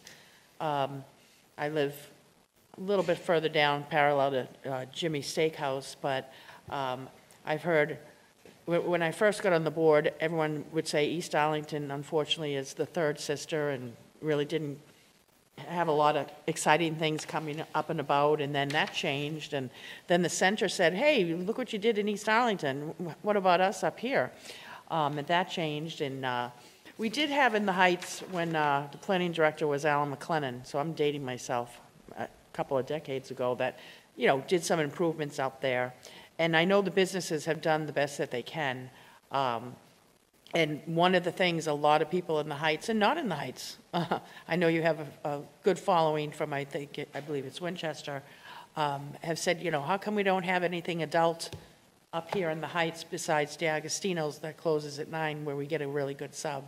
So there's a lot of talk about the Heights Pub, a lot of excitement, anticipation, and people that really want to come down and know that when you're starting out a restaurant, and you all know this, and my family has several restaurants, it's a tough business to open, sometimes break even or make a profit, and continue to do that over the years. So I wish you all the luck on that, and thank you, Mr. Chair. Thank you, Mrs. Mahan. Mr. Hurd. I'll second the motion. I have no questions, but just as I said at your common vic application a few weeks back, I live in the Heights as well, and I have a lot of neighbors who are very excited about the pub opening, and I look forward to getting in there once you open your doors, and welcome. Thank you, Mr. Hurd. Mr. Diggins. I wouldn't dare stand in the way between the folks in Arlington Heights and a pub, but I do just have a quick little question. Looking at the departments that have signed off on this, and so none of the departments have had no objections. I mean, 4 had no objections, but had comments. Then the building department's missing. I just don't see the building department accounted for in this. Am I missing something? I don't know who that's to, Mr. Chair. Inspectional services. Okay. Yeah, inspection. Yeah, that is being done through Medford Inspectional Services, so we don't see a report on that yet. Okay. Correct. Okay, all right, thanks. Like I said, I'm not standing in the way of the pub. I'm happy to have them come aboard. Thank you. Okay, thank you, Mr. Diggins. Mr. Helmuth. Thank you, and I'll add my voice to my colleagues who are excited for this to get going. And I also live down in the Heights, and I have a lot of neighbors who are asking me about it. I do have a question for the applicant, and that is, can you tell us a little bit about your plans for alcohol server training? Mr. O'Rourke? All the servers will be tip certified, which is they go through a course. It's about a 3-hour video training. So they will all it goes through being overserved and how to handle that. Proper way to serve a customer and how much they drink. So that will be addressed.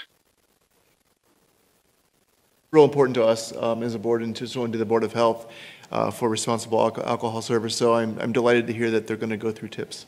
Okay. Thank you. Thank you, Mr. Helmuth. And I support the motion and comments by my colleagues. I thought Mrs. Mahan was talking about the Heights a while back. We always had Charlie's Pizza up there, Mrs. Mahan. That was about it. On a motion from Mrs. Mahan, seconded by Mr. Hurd for approval of the all alcohol license, subject to all conditions, Attorney Heim. Mr. Hurd. I'm amazingly too young to remember that. Yes. Mr. Diggins. Yes. Mr. Helmuth? Yes. Mrs. Mahan? Yes, thank you. Mr. DeCoursey? Yes. It's a unanimous vote. Thank you very much and best of luck. Thank you. Good luck. Thank you. Thank you all. Item number 11 for approval, common vitulers license, Prep Neighborhood Kitchen, Daniel Loperfido, 1367 Massachusetts Ave. Is he with us? Okay. Yes.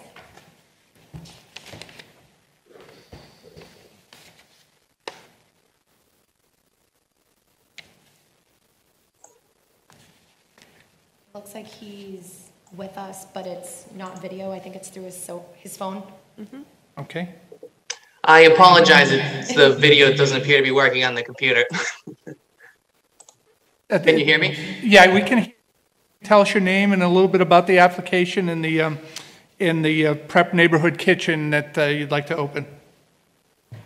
Absolutely. Good evening. Thank you all for taking the time to hear my application tonight. So my name is Daniel Perfido. I'm 32 years old. I've been managing and working in restaurants for pretty much my whole life. Most recently, I was the general manager at the Fairmont Copley Plaza's Oaklawn Bar and Kitchen for about 3 years there. I managed at Chatham Bar's Inn out on the Cape. I worked at Park Plaza, opening up Doretta with Michael Schlau. In the last few years, right before the pandemic, I had begun a search to open a small place of my own where I could pursue this as a personal craft and really take the time to connect with the community and engage in a local atmosphere beyond just luxury guests in a hotel setting. So this place itself will be primarily takeout. There will be about 16 seats inside, primarily American comfort food. We will serve naturally leavened pizzas. We'll do sandwiches, but they'll be on homemade bread and rolls. Seasonal salads, very farm to table oriented, so very rotational depending on what's in season at the moment. We do plan to serve a few desserts as well and some cold drinks, coffee drinks, non-alcoholic beverages. From my time as a bar manager and mixologist, we're actually looking to do some really fun non-alcoholic stuff so people walking through the town will be able to stop by for homemade shrubs mixed with sodas and items like that. It's essentially a fine dining approach to casual eating where you would have something you would expect at a premier place downtown, but at a really approachable price point for everyone in the neighborhood to gather. We say it's food that makes you feel good, and it's food that feels a need. So perfect example of the food we're trying to provide. My wife gave birth to our first son over the weekend, and we're here at the house now, and my mother tried to send us food from a local restaurant, but in all reality, what we were given was nothing you'd want to feed your wife after she got home, and I'm looking to be able to have something we could put meals out that people ate. They felt good about what they ate. They felt healthy. They felt sustained. They felt comforted, and that's what we're really hoping to bring to the town. Well, congratulations on the birth of your baby over the weekend. I'm going to turn it to the board now for questions or comments. Mr. Diggins. Mr. Chair, I would like to move approval of this license. I have two things to say. First, this being the month of June, I am going to have to come out as someone who likes the alcohol dehydrogenase gene, which means I can't process alcohol. So when I hear that you are a mixologist of non-alcoholic drinks, I'm like delighted at that. I'm looking forward to checking that out, and also the truffle popcorn that has me intrigued. So I'm really looking forward to coming up to ACMi sometime because you're in that neighborhood and popping over to your place and checking out what you have. So welcome to Arlington. Thanks. Thank you, Mr. Diggins. Mr. Helmuth. Thank you. Yes, welcome to Arlington. And my turn for a personal connection of sorts. I saw on the menu that your pizza is not only naturally leavened, but done with fresh milled grains. One of my hobbies is artisan bread baking with grain that I mill at home on my countertop mill and use sourdough culture. So I'm very interested in this pizza, and I look forward to trying it. Thank you. Thank you, Mr. Helmuth. Mrs. Mahan. Thank you. One question and I guess one comment. I don't mill grains. I wish I did. I'm really impressed by that. Need some bread. Yes, I'll take the bread. I just want to make sure that it was intentional that Mr. Loperfido, you want Tuesday through Sunday, so you won't be open on Monday. Was that your intention? I just want to double check. Yes, this is my intention. We're actually looking to build a business model that over time will employ, local, let's call them chefs in salaried positions rather than just hourly positions in a restaurant, and sort of providing an opportunity for people who work in hospitality to provide a craft that they can grow with and live in a town with in a sustainable way beyond the food for their own lifestyle as well. So some of that comes down to almost guaranteeing there's going to be a day off at some point in there where, the people that work for us and myself will have time to be with the families. And now 7 days a week, because on happenstance, sometimes they say, no, I did want 7 days. And then I do appreciate you have family meals in there, which is very exciting. It's kind of to the point that you raised with, and congratulations on the new baby. Congratulations on your new family that's expanding. And I just want to let you know, here in Arlington, nothing is a prerequisite or requisite, but we do have a very active Chamber of Commerce, and especially now in COVID-19, they've been out there advocating for businesses who aren't members and getting the word out.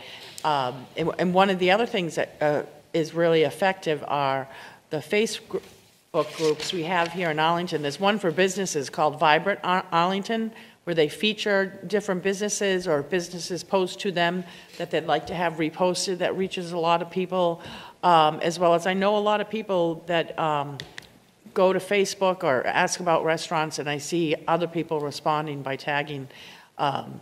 It doesn't have to be Facebook. That's where I see it used a lot. I don't know how it translates over to Twitter, Instagram. I know you can't do TikTok unless you're dancing in the kitchen, but I just wanted to let you, I know, starting a new business, especially in the food services, first of all, letting people know where you are and what you do is a big hurdle, but then also getting that word out so other people go down and experience it, like Mr. Helmuth, who's going to talk to you about your mill grains, and so that they can share it with other people when they say, I'm looking for something new or something that serves a family. So I wish you the best of luck, and I'm really excited to see that business come in. And yes, Mr. Diggins, the truffle popcorn caught my eye too. You beat me to it, so thank you. Thank you, Mrs. Mahan. Mr. Hurd. I can't believe I'm the first person to mention the fried pizza dough. Yeah. That is just, well, that could be a daily occurrence for me. But I do want to first say congratulations. Hopefully you're getting some sleep in these past few days. And this menu is just amazingly appetizing. I think the only difficulty is going to be deciding what to choose the first time I go in there, but we'll have to make it a few occasions to try everything. So I'm excited, and welcome to the town, and thank you for choosing Arlington to start your business. Thank you, Mr. Hurd. And I want to echo the comments of my colleagues. This is a great-looking menu. It's really impressive and really clever use of the two Ps with the knife and the fork on prep. So I want to wish you the best of luck with your business and the best of luck with your family as well with the great news that you had this weekend. So on a motion for approval by Mr. Diggins, seconded by Mr. Helmuth, Attorney Heim. I'd be remiss if I didn't, in our first meeting back, have a Kevin Greeley memorial request for samples. Yes. Did you bring samples? The virtual ones are difficult, but we'll have them in person eventually. Mr. Hurd. Yes. Mr. Diggins? Yes. Mr. Helmuth? Yes. Mrs. Mahan? Yes, thank you. Mr. DeCoursey? Yes. It's unanimous vote. Best of luck. Thanks so much. Okay. Next, we have open forum. Except in unusual circumstances, any matter presented for consideration of the board shall neither be acted upon nor a decision made the night of the presentation in accordance with the policy under which the open forum was established. It should be noted that there is a 3-minute time limit to present a concern or request. Ms. Mara, I don't believe there's anybody here in the hall. We just checked. And we'll check to see if there's anybody who wishes to present to us remotely. If they would just raise their hand if they would like to speak. I have 1. Okay. 2. Sure. Okay. It's Linda Veroni. Okay.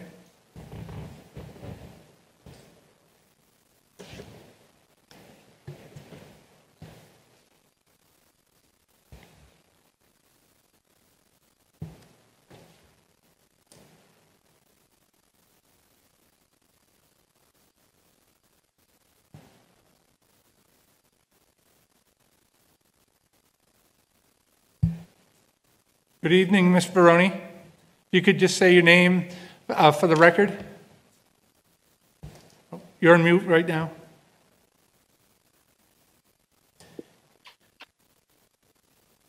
Can you hear me now? Okay, thank you very much. This is my first select board meeting, so I'm assuming that this would be the appropriate time to bring up the issue of the Chestnut Street crossing situation.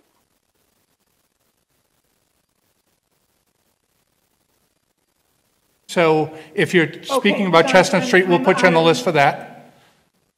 Okay, great. Okay, great. Thank you. Okay, I believe there's one other name on the list. Yes, and it's Beth Malofchuk. Okay.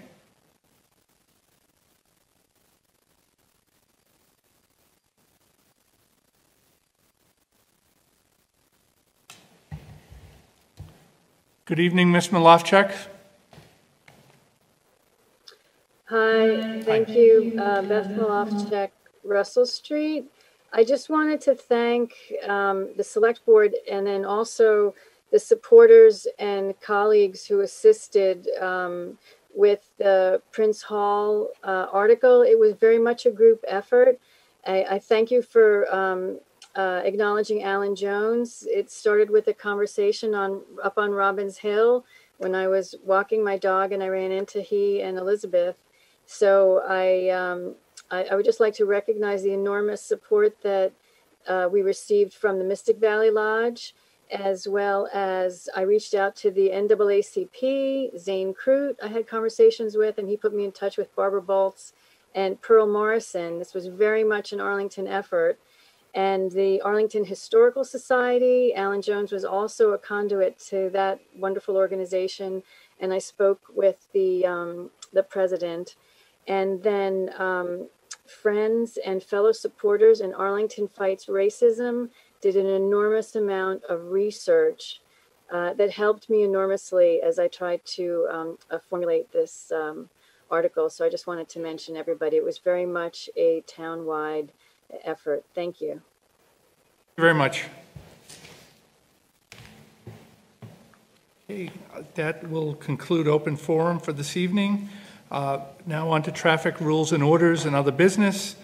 Item 12 for approval, Festival of Love, Saturday, June 26th, 2021 at Uncle Sam Plaza, 3 o'clock p.m. to 5:30 p.m. Laura Shakun, Shira Leon, if they are here. So I don't see either of them, but if they are, if someone is representing them, if they could raise their hand.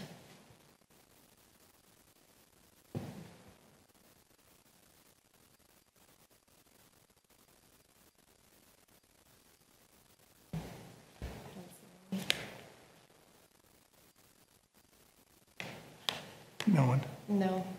Okay. I don't know. I know the application was submitted to the board. We have that in our packet here. I'll turn to the board. Mr. Helmuth. Thank you, Mr. Chair. In light of the date, would it be appropriate to move approval of even in the absence of the proponents speaking? Yeah, I mean, we've had that before. I mean, Yeah, if the board is comfortable, sure, we can do that. Yeah, I looked it over. It looks fine to me. It looks very like a small, simple event. So, as long as the, I mean, I know this has been vetted by the town manager as designee, so I'm comfortable with that. So Okay. I will move approval. Okay, thank you. Mrs. Mahan? Move approval for discussion and, if I may,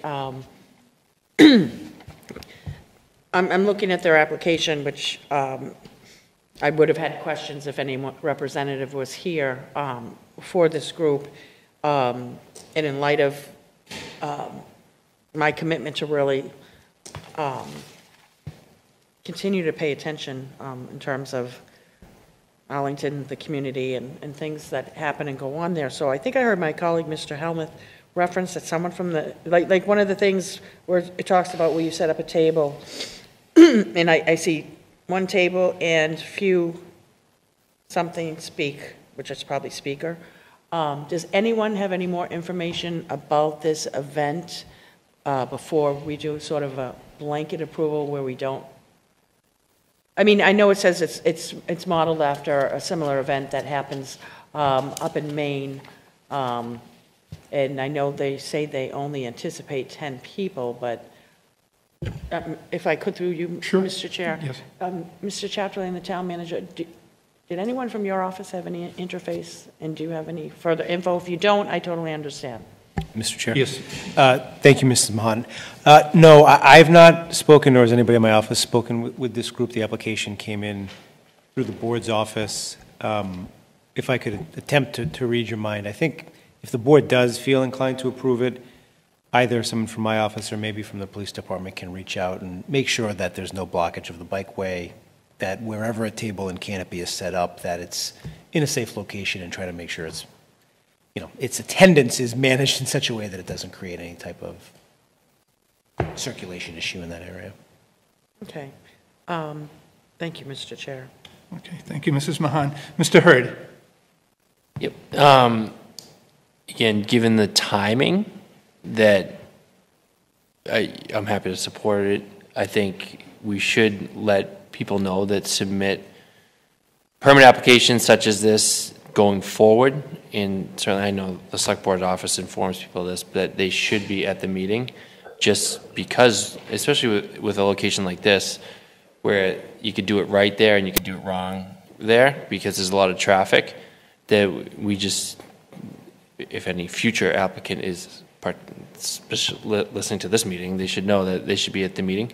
And I think we've done before where we've approved subject to the authority of the town manager to work with the applicant, and so our approval is subject to the applicant complying with any guidance that they receive either from the town manager, planning department, or the police department regarding the way that this event is laid out. Mr. Chair? Yes. I'm happy to amend my motion to the conditions that Mr. Hurd suggested. Okay. And thank you, Ms. Mahan, for pointing out the need for due diligence. That's great. No, I'll take that as an amendment to the motion. Thank you, Mr. Hurd. Mr. Diggins? Yeah, I don't know about this one. I mean, it's striking me as odd. They're not here. Yeah, maybe we've approved them, and they're not here, but they're not here.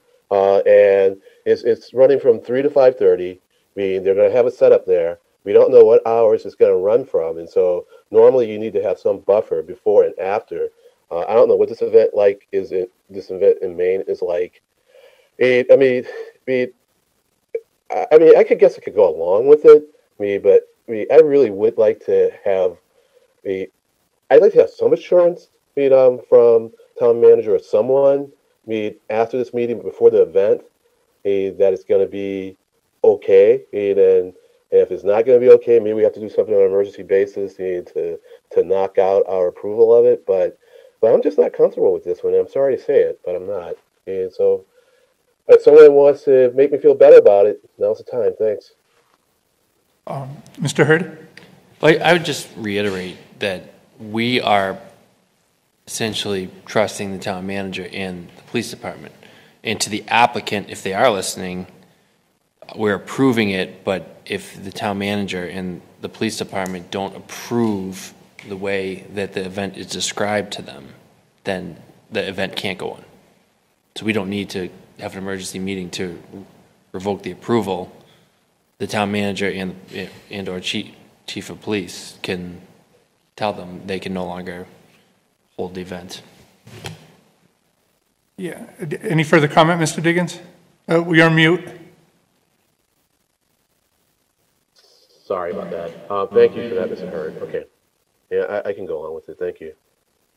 Thank you, Mr. Diggins. And I think we have to stress this is a conditional approval. If the event wasn't later this week, I don't think we would be even giving the conditional approval. And I think for people who come before us in the future for an event, they really should be here. So I think with those added conditions and controls, I could support the motion. But Ms. Mara, I don't know if you have anything further to add. There is one person that has their hand raised. Her name is Linda. I think she spoke before. I'm not sure if she's affiliated with this event. I don't know. Okay, I don't see. I did speak with these applicants. I did ask them to appear. I don't know where the disconnect went, but they did let me know that it was a small event, that they were mimicking an event that was in Maine. Okay. Yeah, I think we're going to need more Yeah. information through the I can town reach out to managers. the applicant after the meeting. Okay, all right. And as far as Linda, Well, she's up and down. I don't know if she's Okay. confused. yeah, okay, Yeah. all right. So the hand We're all is set, down. yep. Okay, so on a motion, I'm going to call it a motion for a conditional approval that was. Mr. Diggins has some. Oh, Mr. Diggins. Yeah, I guess I have one other thing. It's like, I just don't know how it's going to be limited to 10 in that spot. I mean, it's just going to draw attention. I mean, the 10, I'm just not buying it's going to be 10. And so now what do we do if it's larger? But once again, I mean, I'm going to trust the town manager on this, I mean, and the police department, but this one just makes me really uneasy. I don't know why, but it's just, I don't know. I'll just stop there. Thank you. I think your concerns are well-founded because we don't have much before us, and in this situation, I think because we don't have another meeting between now and the weekend, we will rely on the town manager's office and working with other departments, including the police, ahead of time. But it's a exception that I don't think, just speaking for myself, we might not be inclined to make in the future. People should be here the night that they send in an application. I agree. Okay, all right. So with that, on a motion by Mr. Helmuth, seconded by Mrs. Mahan, Attorney Heim. Mr. Hurd? Yes. Mr. Diggins? Yes. Mr. Helmuth? Yes. Mrs. Mahan? I'm going to vote no, just because I'm just thinking of the precedent that we could be setting here. That someone says, I want to go down, have some signs, sing some songs with 10 people. In the fact, I agree with the chair. If this happens again in the future and nobody's here, and it's like one of the most central locations in Arlington, so if anything goes left, it's a very well-traveled intersection. So I'm just not comfortable with having nothing before us. But I think what I'm hearing from my colleagues is that the town manager, starting Tuesday, and has to get it done by Friday at noon, along with the select board office, is going to try to get more information. But with my colleagues' indulgence, I think if you both reach out, or someone from your respective offices, and there's still no response, my personal preference would be, please don't waste any more of your professional time, because I'm anticipating we're not going to, you may not be successful, and I don't know if my colleagues are okay with that, but I think if the applicant is reached out by 2 different offices in Town Hall, you know, I don't want this to be, we tried them on Tuesday, we tried them on Wednesday, you know. That would be my preference, but I'll leave it to the town manager how he decides to handle it with his staff and the chair and Ms. Marr regarding the select board staff. Well, and I think if there's no further information, there's no event, the conditions haven't been met. So let's be clear on that between now and then. So we'll return. I believe I'm the last one left, Attorney Heim. Mr. DeCoursey. Yes. It's a 4-1 vote, correct? That's right. Okay, thank you. Okay, thank you. Item number 13, request for a handicap parking space on Allen Street. Mr. Hurd. Thank you, Mr. Chair. This request came in through one of the businesses on Mass Ave, at the corner of Mass Ave and Allen, that has a number of elderly patients that they service. I had been working with Select Board office, who's working with the Arlington Police Department.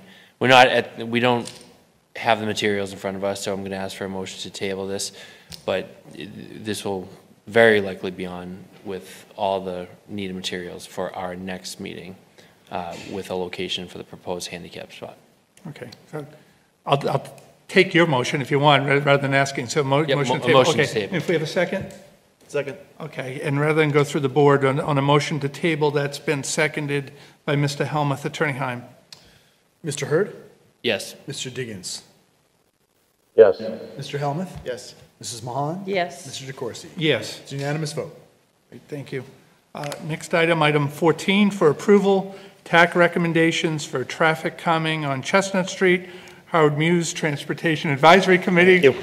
Welcome back. You've been here the whole evening. Nice to see you, Mr. Muse. We'd like to do a slide presentation. This is a revised version of one we did at a public listening session, updated to include the recommendations finally adopted by TAC. Sorry. Wanted to talk about the background a little bit about what we're doing with this project and why. The most obvious reason is that there was a pedestrian fatality at the Chestnut Terrace crosswalk in December 31, 2019. And the board sent a request to TAC to study potential safety improvements along Chestnut Street, all the way between Mystic Street and Medford Street.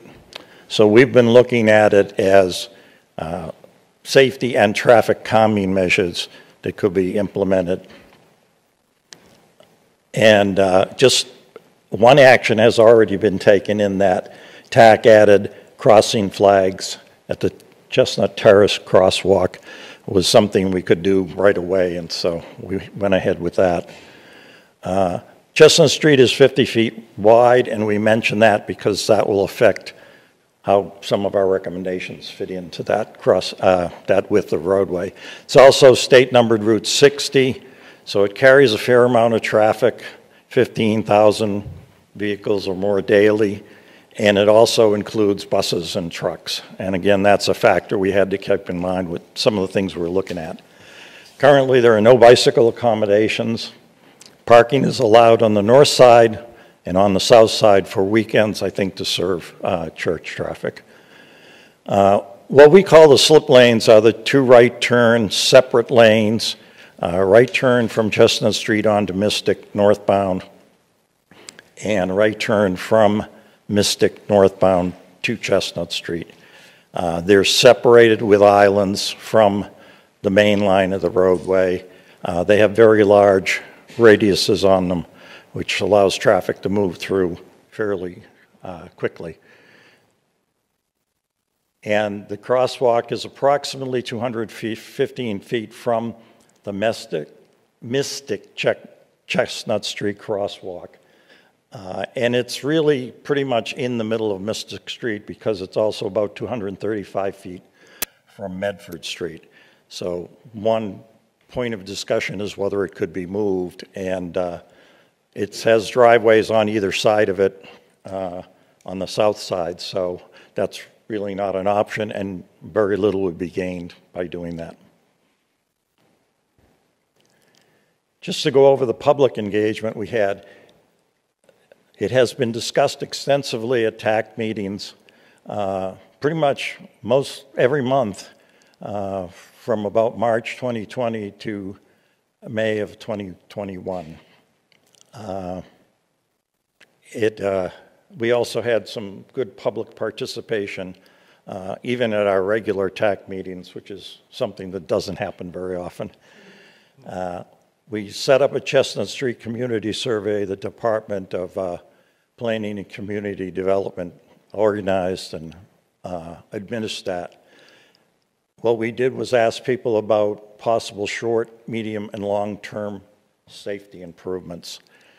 And we mailed to 190 properties around the area, and we provided printed surveys in some of the residential places around the area. We received 162 responses. I think the number in the memo was slightly lower than that. The 162 was the final number. And then we had the listening session on March 30th of this year, and there were about 30 participants there. Excuse me. So I want to go through a list of issues that were identified both in our TAC meetings, conversation within TAC, but also by the public listening session and through the survey. One of the major issues is the perception that there is speeding on Chestnut Street. So we're looking at things that might contribute to trying to reduce that.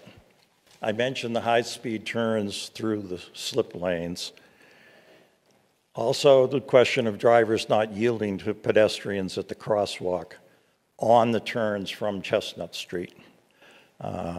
If they're coming at a relatively high speed and they don't have sight until they get out of the slip lane, that can be problematic. So, and in general, we have poor driver behavior in yielding to people in the crosswalk, which is a little more universal.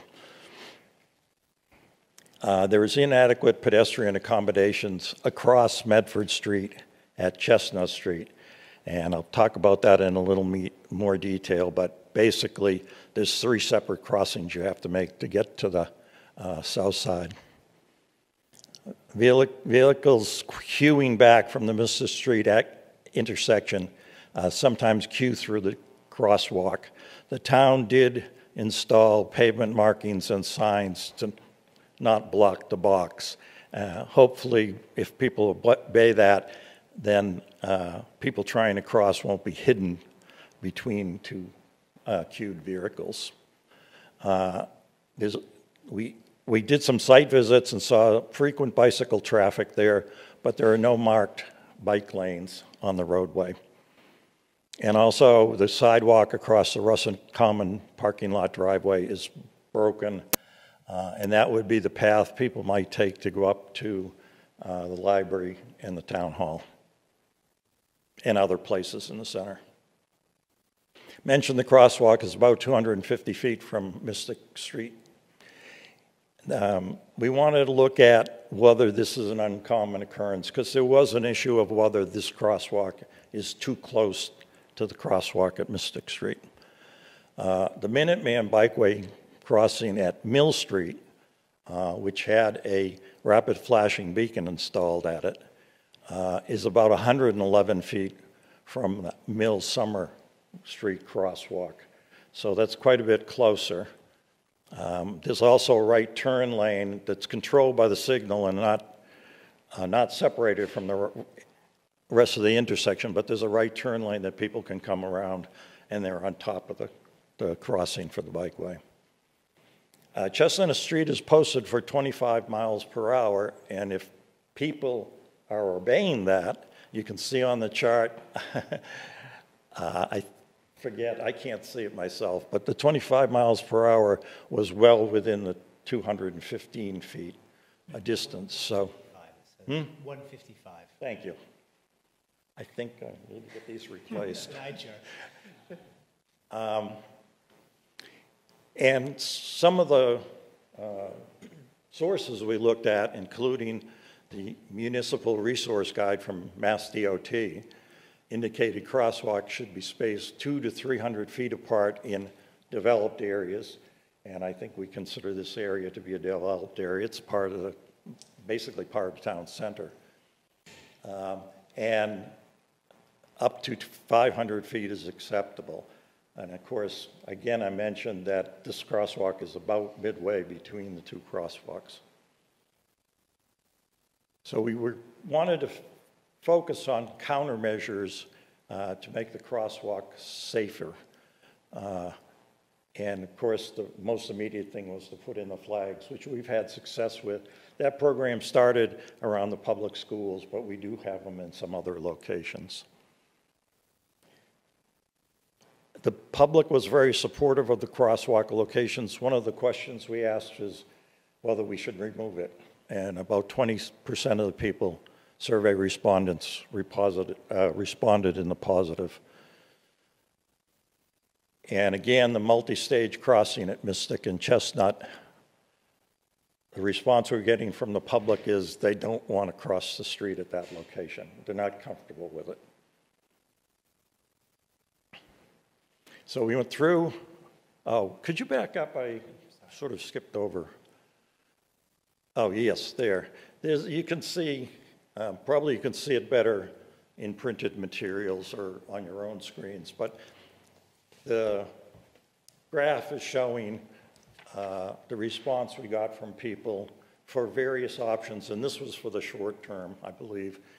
And you can see at the very first item was they didn't want to do any of the above, and there was, you know, I think it was 3 or 4%.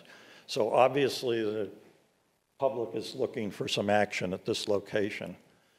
Repairing the sidewalk got more than half of approval, and installing the, we described it under short term as putting in bump outs as a temporary measure, and then they, depending upon how successful they were, they could be made permanent. And just about that received about 50% too, and then installing additional warning signs for the crosswalk. Thanks.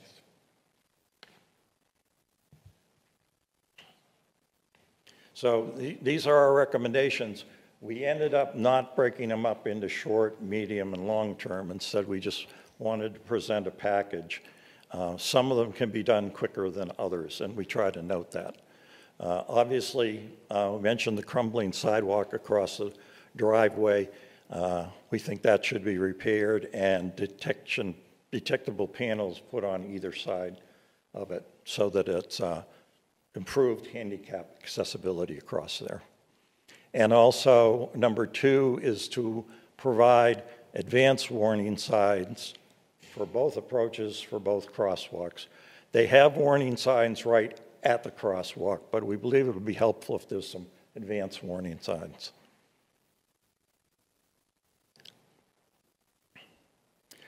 A lot of folks ask for a no turn on red sign on the right turn lane from Chestnut Street westbound to Mystic Street northbound.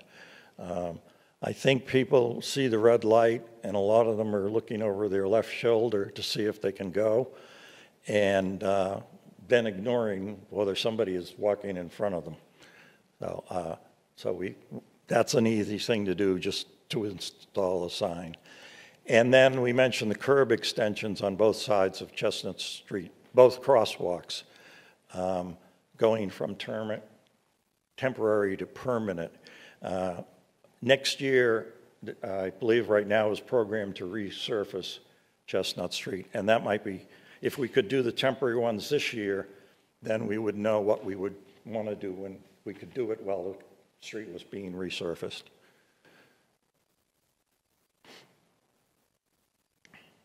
We also looked at the possibility of installing center islands that would provide a refuge for people. Good example from my neighborhood in East Arlington was the crosswalk at Orvis, which was 4 lanes wide. It's been reduced to 3 lanes. It has a bump outs and it has a median island. We had 2 fatalities at that crosswalk over the years, and as far as I know, it's been working very well.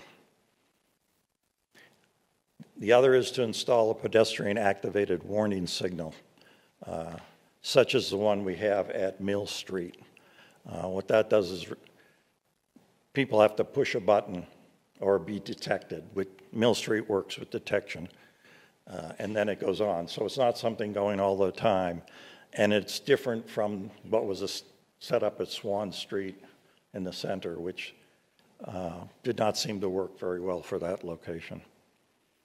Each of those would cost about $25,000. So this improvement would be something that could be done when the street is repaved, and that's to provide 11-foot travel lanes in each direction, 7-foot parking lanes on each side of Chestnut Street, and with a 4-hour parking permitted, which is consistent with the rest of the center. 5-foot bicycle lanes on each side and a 2-foot buffer between the bicycle and the parking lane. It's possible when we get down to looking at exactly how we want to do that, it might be possible to flip the bicycle in the buffer lane, but I think that's a judgment that should be made at the time we're actually laying the roadway out.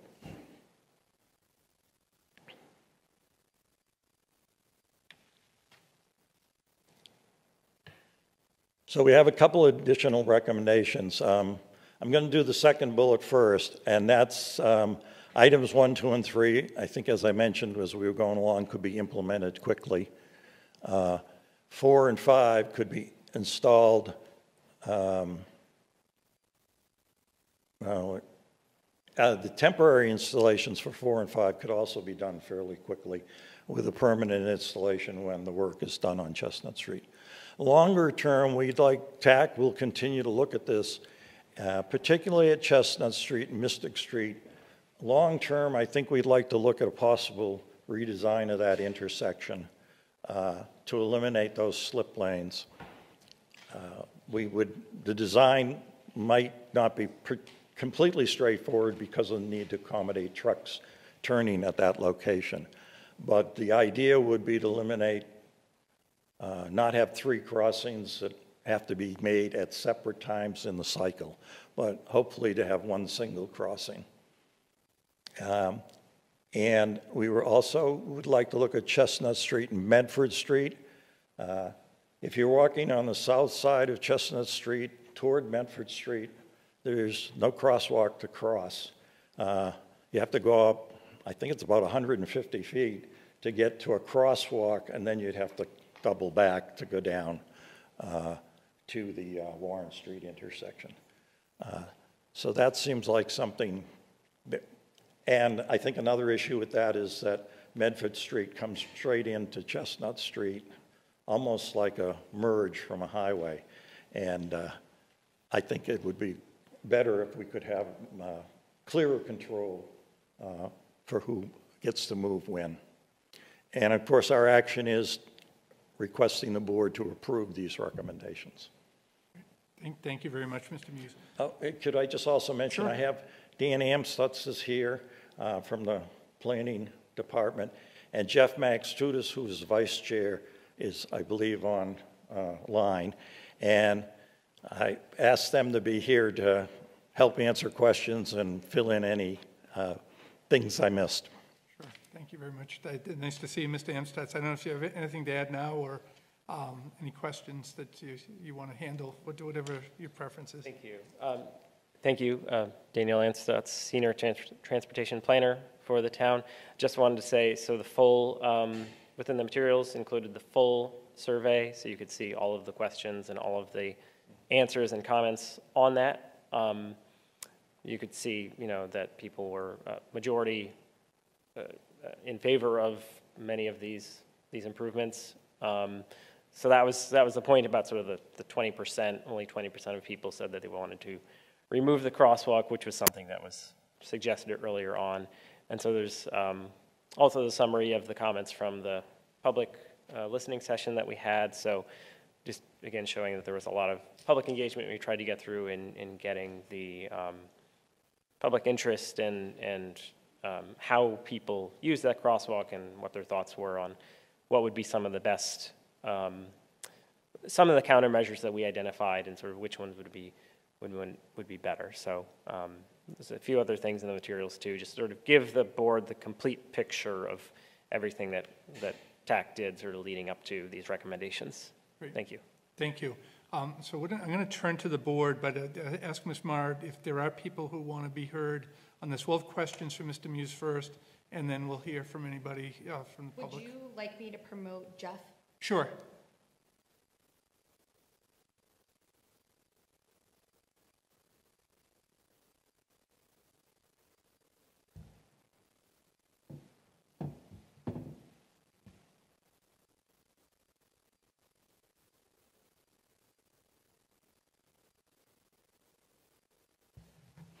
He is here. It's Okay. just, yep. Great. Good evening, Mr. Max Tudis. Good evening, members of the board. Wondering if you want to add anything now. I know you're available for questions. If there's anything you want to add to the presentation. Just a couple things. The TAC took careful consideration of this over a while, knowing that it's a sensitive issue and it's an important issue. But the area on Chestnut Street is really dominated by vehicular traffic today. And one of the goals of the TAC is really to look at improvements for all modes of transportation. And we're not seeing that pedestrians and bicycles are really getting equal benefits of that area. So we think our improvements our recommendations will improve safety and mobility for both pedestrians and bicycles, while not significantly reducing capacity for vehicular traffic. Might I add something? Sure.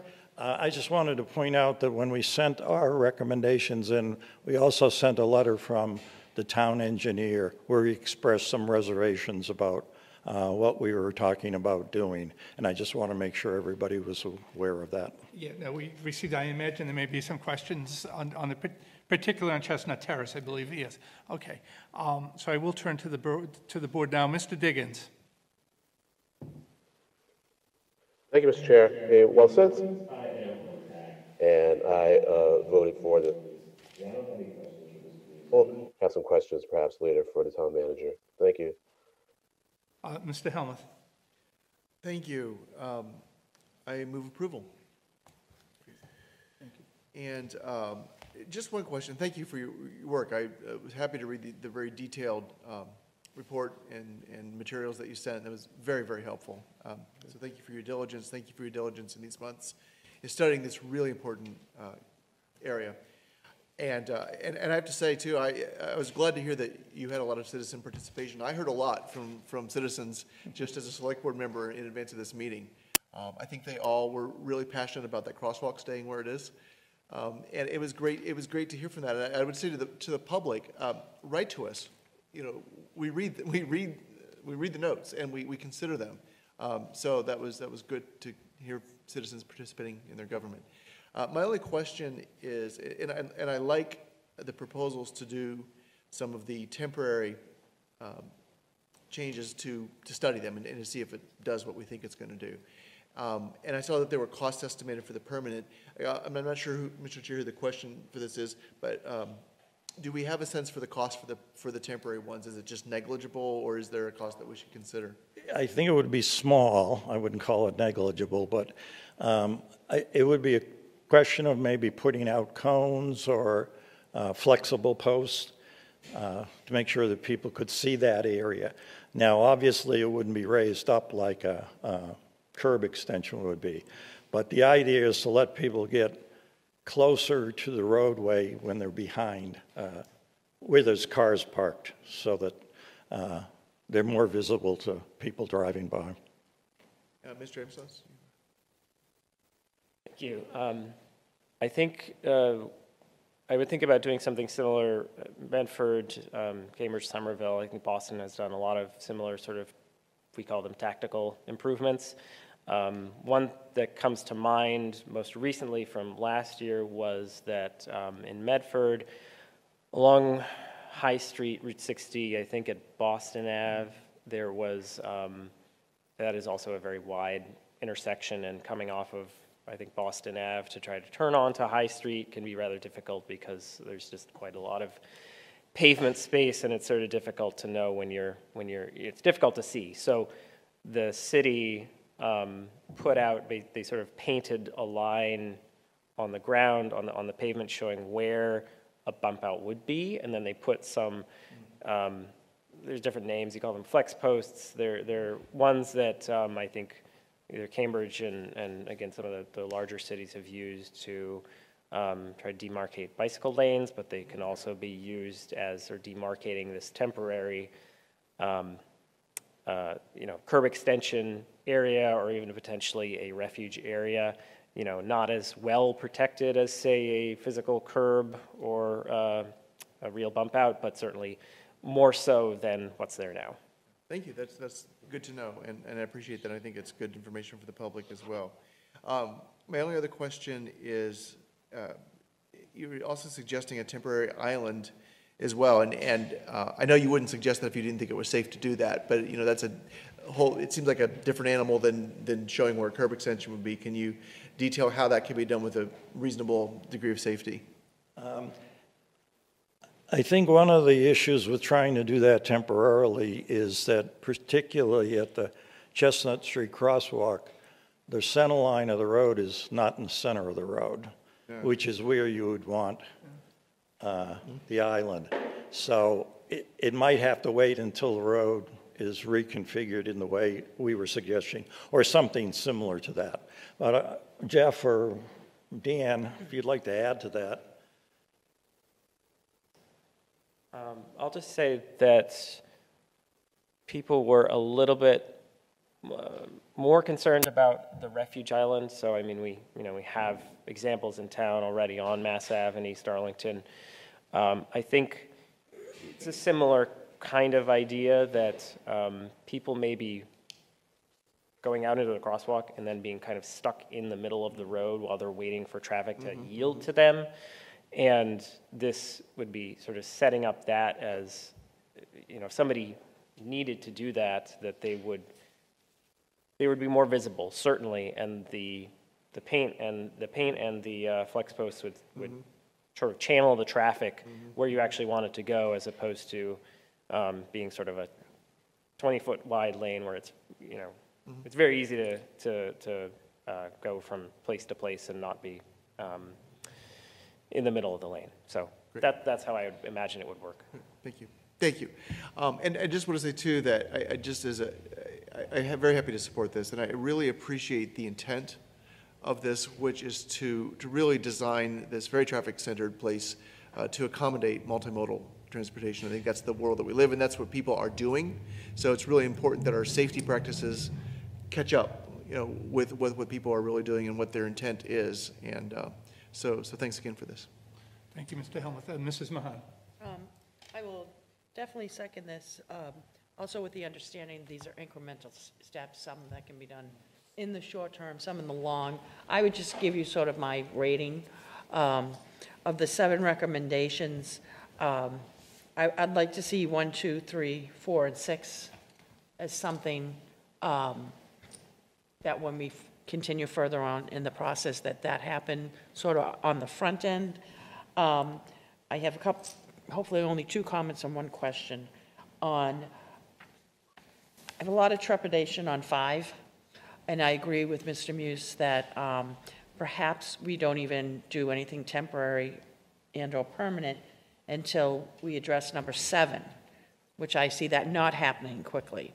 Because I'm thinking of the people that we're concerned about, and other people are concerned about, not 100%, but residents of Chestnut Manor, and on a traffic island, whether you're elderly, whether you're in your 30s or 20s, but you have a physical disability, and I'm thinking of the traffic islands on Mass Ave by Orvis. There's a lot more road there. And then there's also some people, in order for that to be effective and handicap accessible, because if you're asking someone who's pushing a stroller, has a walker or cane, to step up onto that curb, nobody out there in their 20s or teens are watching this, but some people do have issues stepping up to a curb, especially in light of the state guidelines of how high that curb has to be. So so I'm just giving my preference for 1, 2, 3, 4, 6, kind of go to the front of the pack. 7 and then 5 at the end, if we do go through 7 and it bears out. My question is, the conglomeration of lights at Thousand Islands. Does anyone know what Thousand Islands is? That's what we call it, yeah. Okay. The lights there, are they traffic sensor controlled lights, or are they just on this cycle that's what they do at that same time every day of the week? I believe they're on a cycle that's programmable. Yeah. And I believe at one point, recently has been synced up. Town center project. Yeah. But I don't. Could you, if you could just step up to the microphone. Sorry. Sure. There's no visual that sensor. intersection was part of the Safe Center study, but I don't know what finally ended up. All of the equipment there is older. It was not replaced as this equipment was up on Mass Ave. So I'm not sure how much of an interface there is there. Okay. I asked that question because I knew the answer. So I guess the reason I'm segueing into that is if everyone's in agreement and we kind of hold 5 and 7, and perhaps start with 7 first. When we do that, I don't know if there's anything that can be done in the short term, but especially in the morning commute, it's really just 7:30 to 9. That thing is just tied up in front of the police station. Sometimes you get to wave to Charlie Keefe in front of Keefe Funeral Home for like 2 cycles. So, and I don't know if that's something that we should even, if it's too time absorbent, even endeavor. And it's because those lights are on a cycle or not. So what I would say is I'd leave it to the town manager with planning or whomever, and I don't want to add any more to TAC. If that's something that we should look at, or just kind of continue to let that play out because the traffic is going slower when there's that backup bottleneck. But I would just put a request in whether, when we do get down the road to number 7, and it may not be exactly what we have before us, TAC may continue to look at it and say, well, we kind of want to take out 2 and replace them with 2 other, that we also consider, and TAC may be doing this, sort of upgrading the traffic signals, traffic control signals down there to take them off of a strict cycle and cue it into traffic sensory. Unless that's cost prohibitive. Because the other thing I know we're looking at is Mr. DeCoursey, our chair, also chairs Long Range Planning Committee, and one of the things that the chair of that committee, as well as the chair of the Finance Committee, Charlie Foskett, have really put to the members of that group, which then branches out to everybody else, is we do have the funds, one-time funds from the federal government, ARP, I think it is. Yeah, and yeah, but that we really need to, before we embark on anything big in the future, whether the future is 1 or 4 years, you know, if there's things that we can't do that we'd like to do, if number 7 becomes that, including my ask about the signals being changed, then I would say, you know, that's one of the things. Thank you, Mr. Chair. I didn't mean to go on so much. Thank you, Mrs. Munn. Did you want to say something, Mr. May Castellan? Sure. So I think that's a very good recommendation, Mrs. Mahan.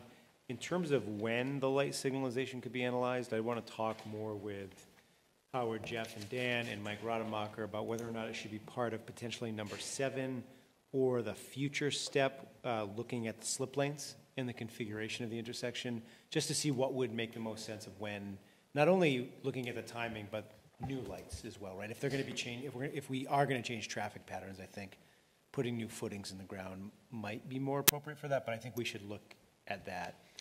And to your point about funding, I'm glad you raised that, because I would ask the board to consider any vote it takes tonight being conditioned upon the identification of a funding source. Not at all to slow down the process, but just acknowledging the reality of needing to identify funding. So if the board, as it continues to debate, would consider that, I'd appreciate it. Mr. Chair, do I need to amend my motion to that effect, or is Sure. that? Well, why don't, if you're willing to do that, we will. Yes. Okay. So amended. Okay. Attorney Heim, before I turn to Mr. Hurd. I'm sorry, but this might be, Mr. Chair, this might be the appropriate time for me to mention something that the chair and I discussed briefly earlier. The town apparently received federal aid to form a fairly comprehensive project all the way back in 1987 that listed a number of conditions, some of which are very specific about where there are prohibitions on turns on red, where left lane must turn left, and Chestnut Street is one of many, many streets. It's not 100% clear to me that the proposal is inconsistent with this, nor is it necessarily a problem. There may just be a process by which we have to notify Federal Highway Administration and the State Department of Transportation that we intend to make certain modifications. So if Mr. Helmuth would be willing to further amend that motion, subject also to appropriate reconciliation, thank you, Mr. Manager, with the federal aid project of 1997, I'd appreciate it. Reconciliation is the perfect word there. If that's okay with you, Mr. Helmuth. In for a penny, in for a pound. Yeah, it's fine. Great. Thank you. Can I just ask, was that 1997 or 1987? 87. I just want to make sure it's a clear record. Thank you. Sure. I apologize. Thank you, Mrs. Mahan. Okay, Mr. Hurd. I wasn't going to say this before, but the funding discussion reminded me that the MMA for years has been pushing to increase Chapter 90 funding by $100 million, and this is one of the reasons that we need to do that. Thank you for the work on this. In recognizing Howard earlier, we talked about all the time that you put in the TAC, and this is certainly a good example of all the additional time. And unfortunately, we came here in some part due to a fatality that occurred here a few years back, and Ms. DeRosa's daughter may be listening, but we did receive a letter of support of the TAC recommendation from Ann DeRosa's daughter, who unfortunately lost her life at this in this area. I am very happy to see the recommendations. Like Mrs. Mahan said, the only one that gives me a little pause is the intermediary safety lane. I don't know what the exact language that you used, but it didn't sound like that was part of any of the plan for any of the temporary improvements anyways. So I know if that is considered, it will be considered carefully and only in a manner that we know will be safe to do so. And as far as the crosswalks, I do agree with the recommendation. This reminds me when I was on TAC, when we had looked at Academy and Town Hall, and we said, oh, they're too close. Why do you need those two crosswalks? And then we looked at the counts, and 5 times as many people use the crosswalk at Academy than Town Hall. So, if you take out a crosswalk, it doesn't mean people aren't going to cross there. It just means people are going to cross there safer. So I do agree with the recommendation, and I'm happy to see the no turn on red, because I often, with the slip lanes, which I'll talk about in a minute, you go and you can't tell if you can keep going. I actually call it a straight on red because you're kind of just going through. And you're like this, and so it's good to at least, even that, just one sign is going to have a dramatic effect on the safety of this area. So I am very happy with all of the suggestions, both temporary and long-term. And I'm happy that TAC is going to consider to look at the slip lanes, because even from an overhead view right now, it just doesn't, they don't make sense. And if this was a computer program that my son was on, I think you could just put your finger on those two, just slide them back, and you'd have a safe intersection. So I look forward to further discussions about that. But I support all the recommendations that you have in front of us, and thank you for your work on this.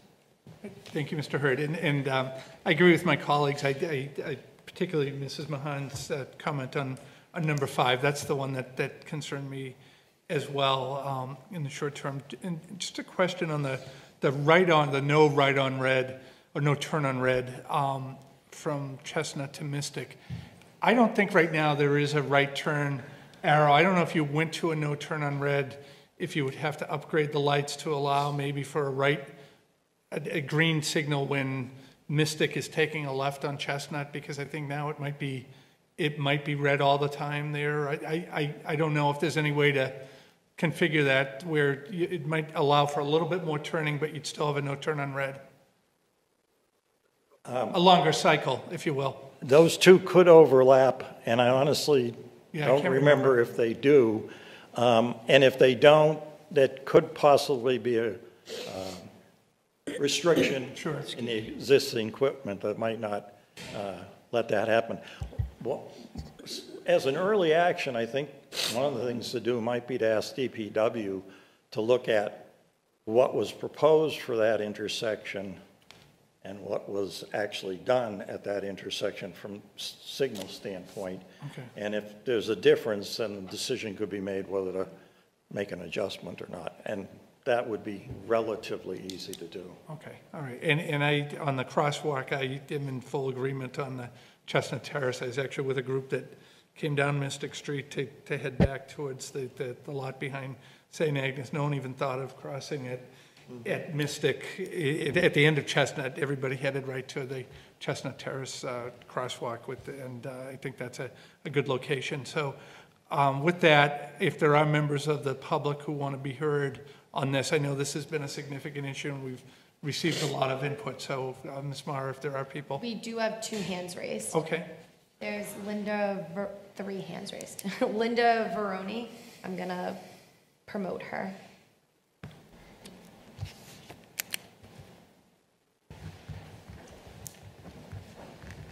Hi, Ms. Veroni, nice to see you again. Hi, thank you for your patience. I'm a resident of Chestnut Manor. So anytime I go into the center, I cross Chestnut Street at Chestnut Terrace.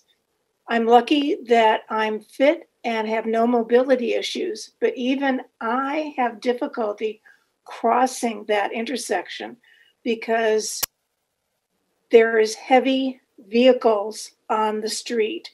Plus, if the speed limit is 25 miles an hour, nothing travels at 25 miles an hour. It's between 35 and 45 miles an hour, which significantly increases the stopping distance for any traffic on Chestnut Street.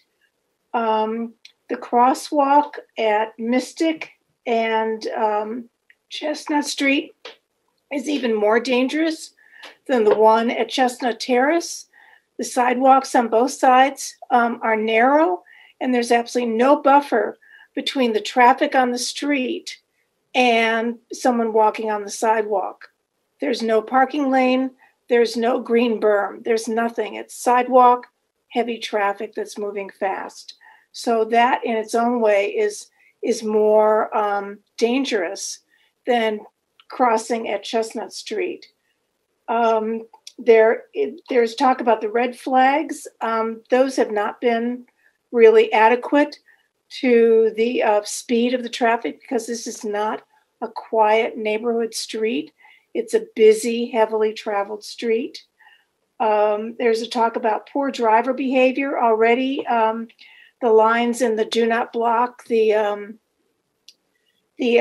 intersection are fading and cars are driving right in the middle of it.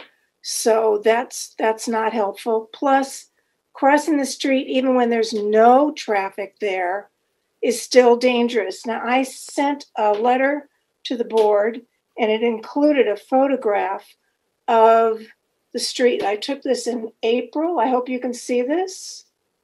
Okay. This is standing on the crosswalk in front of O'Keefe Funeral Home. And that car on the outgoing lane is, whoops, sorry about that. The car on the outgoing lane is approximately at the crosswalk. You cannot see the new signs that were placed there about a year ago. They're literally not visible. So that's why I'm saying we need to have a flashing pedestrian crossing sign like there is at Mill Street to let people know.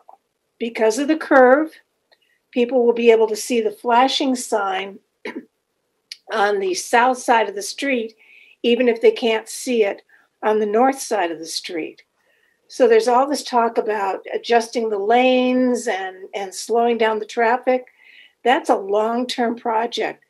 The reason why this has become an issue is because a woman was killed in the crosswalk. So I'm thinking that moving to the most on-target solution for this, which is the flashing pedestrian crossing sign, is the best solution in the beginning, and then work on these other things as fine tuning of the larger Chestnut Street, Bedford Street, Mystic Street situation. List of recommendations, the warning for the crosswalks. Thank you very much for your comments. Yeah. Next You're welcome. person. Yep.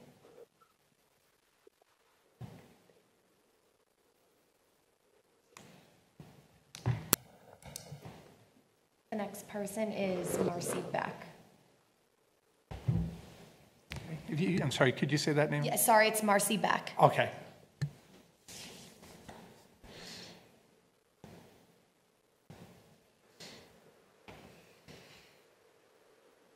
Hi, Good evening, Ms. Beck. I'm Marcy Beck. I'm the daughter of Ann DeRogers, the pedestrian who was struck and killed in the crosswalk on Chestnut Street. I have lived in Arlington my entire life.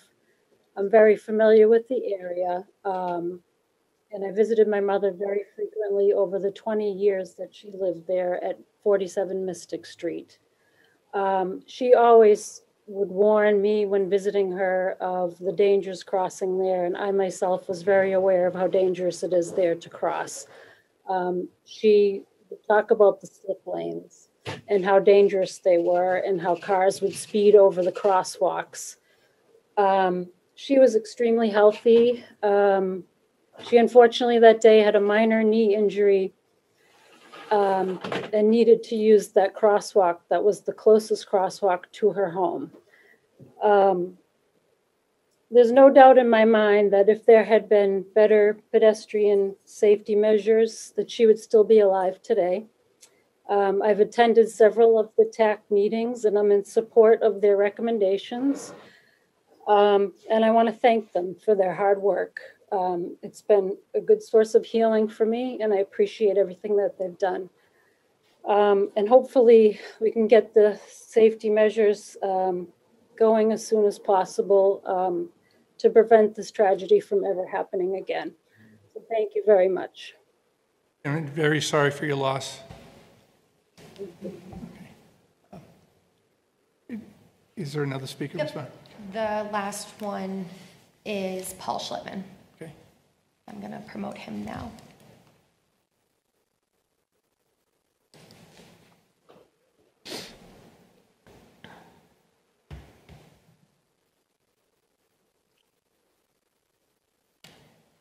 Good evening, Mr. Schlickman. Thank you, Mr. Chair. Hey, good evening. Thank you. I'm not going to speak long because I have an extensive report in your packet, and I know you've all read it. And I want to express my appreciation to TAC, which worked very hard on this issue and came up with some outstanding recommendations. And there was a lot of debate going back and forth regarding this proposal. And I'm very impressed with the quality of work that has come out of it. Ann DeRocher was my downstairs neighbor. No doubt that if we had the flashing beacons, she'd be alive today, and that's really why that's one of the priorities. But the slip lanes are inconsistent with an urban neighborhood. That intersection is located a block from the center of town. This is the only way for pedestrians to make way from north of the center into town, either by crossing Chestnut Street at one of three locations. The street needs to be rebuilt in a manner consistent with a street in an urban neighborhood. The slip lanes must go. I've talked to Representative Garbely, who's more than willing to help. Well, the project in Medford, that is the Safe Routes to School project, at 5 intersections between the West Medford Station and the Rotary, has been funded by state funding with state cooperation. And he's willing to work with us to get that done if there is strong support from the town of Arlington and the strong support from this board for getting rid of those slip lanes and putting a traditional pedestrian safe intersection there. But without any further discourse, these are good recommendations. I'm thankful it's before you. I'm thankful for the motion to adopt it. I urge you to adopt it tonight and to stand with the neighbors to make this a safe way to cross. My wife and I cross here very frequently. It's a very concerning place to cross, and these safety measures will be an improvement in our lives, in all of our neighbors. Thank you.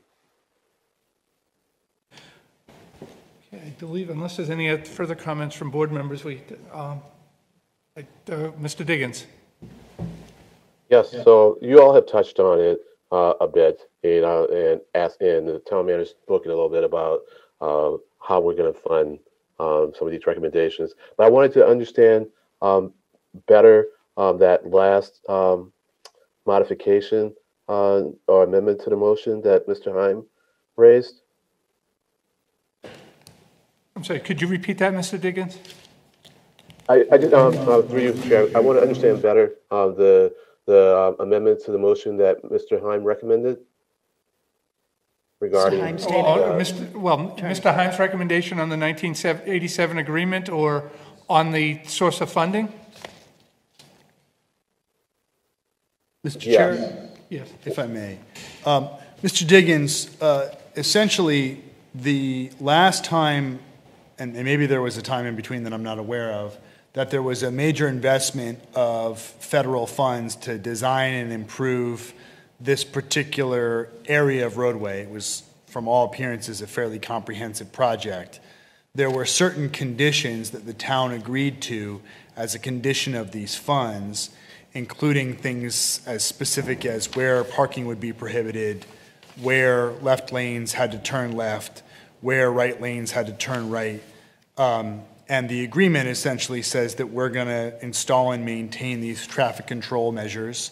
I don't frankly know, I'm just sort of getting apprised of this today, I don't frankly know what the binding effect of a 1987 grant agreement is, but it is a contract that we entered with the Commonwealth Department of Public Works on behalf of the Department of Transportation, and it is references the Federal Highway Administration and other folks who ultimately provided the funds. So what I have asked for the board's motion is to just make sure that whatever recommendations are adopted by TAC are reconciled, thank you, Mr. Manager, with our obligations under this grant that we received quite some time ago. And it may be that some of these things might need to just be added as a sort of codicil, if you will, to this agreement that Federal Highway and the state are okay with the changes that we're making, or it may be that they turn around and say, you know what, it was 1987, you guys have fulfilled this agreement for, 30 years, I think we're good to go. But I just want to make sure that we don't lose any eligibility for future funding because we didn't follow a process for making sure that these changes are basically okay with the state and with the Highway Administration. Okay, I understand. So who will do that follow up? I mean, who in town who will do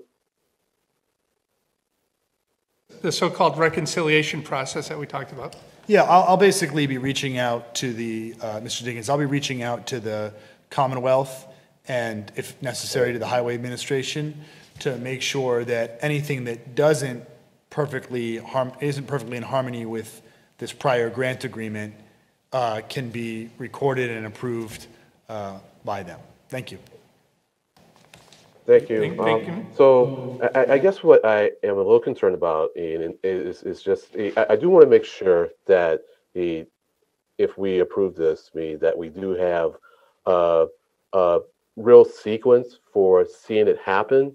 And so the funding is going to be the issue. And so we may have to have like some logic trees that fork a little bit. But we think them through, so that if ultimately we can't identify the funds in short order, then we have some mechanism for getting this in the queue in next year's budget. So maybe this is a discussion that maybe needs to happen in a subsequent but soon meeting. But let's just make sure that we really follow through on whatever we decide to do. Thank you. That's it. Mr. Diggins. There is one additional speaker. Okay, so we will, I think the person was on the list and we missed, is it Ms. Preston? It is. Okay, and that will be the last speaker for the public participation section of this agenda item.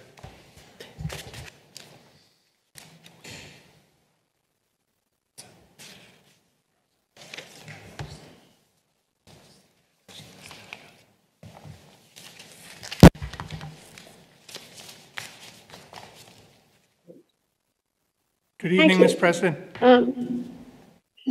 This is a great moment. I've been working on this for pedestrian safety on Chestnut Street forever. As a matter of fact, I came before the select board over a year ago with my own proposal, and you sent me to TAC. And I'm very glad you did, because they've done a really excellent job. There are a few pieces of this that make me a little nervous. One is, since I thought about speaking, there seems to be all this red tape about old agreements. I really hope that can be worked through. Also, there was a sense that the temporary measures we put in place, and if successful, I thought the idea was to wait, you have to wait a year to resurface the street, then we could put in more permanent ones. And I hope, if successful, means that you will again have public participation. I'm not sure exactly what it means, because if hopefully people will be able to cross the street more easily, but the permanent changes are far more important.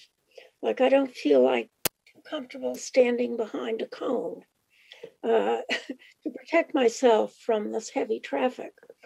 But maybe someone could respond to that. Is that a big condition, or is it not? Mr. Muse, I don't know if you want to... I'm not sure I quite heard all well, I think part of the reason... Well, why don't we do this? Why don't we hold the question? You have another question too? Because let me try to respond. Part of what was said earlier in the evening is that at some point the road is going to be redone. Yes. And so some of the temporary improvements, you don't want to make them permanent now because the roadway is going to be resurfaced. And that the temporary work allows you to see if it's successful. Yes. And without a major investment, only to have the investment perhaps be in jeopardy when the road's resurfaced. Yep. Okay. So that's where we are. It has to do with future work. Okay. Okay. All right. Thank you, Ms. Preston. We're running a little short. If you have one other question, that'd be fine, but we're running towards the end of the hearing and with a number of agenda items this evening. But if you have another question, go right ahead. No, I just want to thank the Transportation Advisory Committee for the wonderful job they did on this. I feel quite relieved and happy. Okay, so that closes the public comment period. We'd have questions on the board, and we have a motion by Mr. Helmuth, seconded by Mrs. Mahan for approval. Attorney Heim. Mr. Hurd. Yes. Mr. Diggins. Yes. Mr. Helmuth. Yes. Mrs. Mahan. Yes, thank you. Mr. DeCoursey. Yes. Unanimous vote. And thank you very much for the great work on this. Okay. I would like to ask the board's indulgence to, if we can take item 18 out of order, which is a discussion on the Mugar property. Chief Flaherty has been with us most of the evening, and this is one item that she may be speaking on. So we'd like to take this out of order before we go back to 15, 16, 17. Attorney Heim is going to present on this, but I had mentioned last meeting at New Business that I'd like to discuss various action items relating to the present condition of the site and work that needs to be done to clean the site. I did mention that we would be reaching out to the Mugar interests to see if they would be willing to meet with us. We did not hear anything until today, and it wasn't an immediate response, and the timing of the response was such that we could not schedule a meeting, so we want to go forward and discuss options and perhaps take a vote on action items. So with that, Attorney Heim. Thank you, Mr. Chairman, and I just want to note that I was able to conference last week with Christine Bongiorno, the health director, Chief Flaherty, Peter Buckley from my office, Emily Sullivan, the environmental planner, who also went on a site walk with representatives of not necessarily the property owners, but the applicants relative to the comprehensive permit and some of their folks, I believe a representative from the BSC group. So she also cultivated further information. So there's been a team effort to kind of develop a set of options, given the relative lack of response by the current property owner. So I just want to lay the table for an efficient discussion and also for public information. There's really two parallel things going on here. One is the comprehensive permit with respect to Thorndike Place, which is obviously not within the board's jurisdiction. We've talked a lot about that. But what I want folks to know is that's more of an intermediate or long-term set of issues with respect to the site. Perhaps a comprehensive permit will be granted, perhaps it won't, perhaps it will be appealed, perhaps it won't. But one of the things that the Zoning Board of Appeals has been working on is a set of conditions that would talk about what would need to be done prior to transfer of that land, either to a third party, the state, or even the town. That includes a lot of things that are longer term pictures, like a 21E, a phase 2 environmental assessment, solid waste removal throughout all 17 acres, a long-term fund for the removal of heavily invasive species all throughout the entire site, as well as other types of remediation and potential long-term assistance for any homeless that might be there, not tomorrow, not 3 months from now, but a couple years from now, if we ever get to a place where Thorndike Place is actually a reality, and it may not be. But that's one track. The other track is what the board has been trying to do for quite some time with respect to acute conditions on the property. A short-term or immediate-term set of things that this board and a lot of the departments have been working on, trying to get more response from and cooperation with the MUGARs with respect to specific health and safety issues and the needs of some of the homeless folks who are out there. Because the work of the police department and the homeless outreach coalition, as well as our health department, we have a challenge and an opportunity. My understanding is that most, if not all, of the folks who had been currently encamped on that site have been transitioned to better housing situation. And so the site either is or shortly will be vacant. And if that is the case, there's an opportunity to do a lot of solid waste removal and really improve the site for the safety and health of the neighborhood. And so we've been trying to get folks to respond. We've basically developed a series of options that we can sort of try to take this to the next step, because these meetings have they've been largely unresponsive to meetings. My understanding is that the health director has forwarded them some of the bills that the town has incurred entirely for cleanup measures to date, efforts to try to improve the site a little bit and address some specific health conditions. And I want to highlight basically three major remedies that the board has available. And I'll put an idea for a motion in front of you for your discussion and approval or modification. The first and probably strongest option is for the Health and Human Services Department and the Board of Health to determine whether there are violations of the state sanitary code. And if there are violations of the state sanitary code, they would essentially notice those violations to the property owner.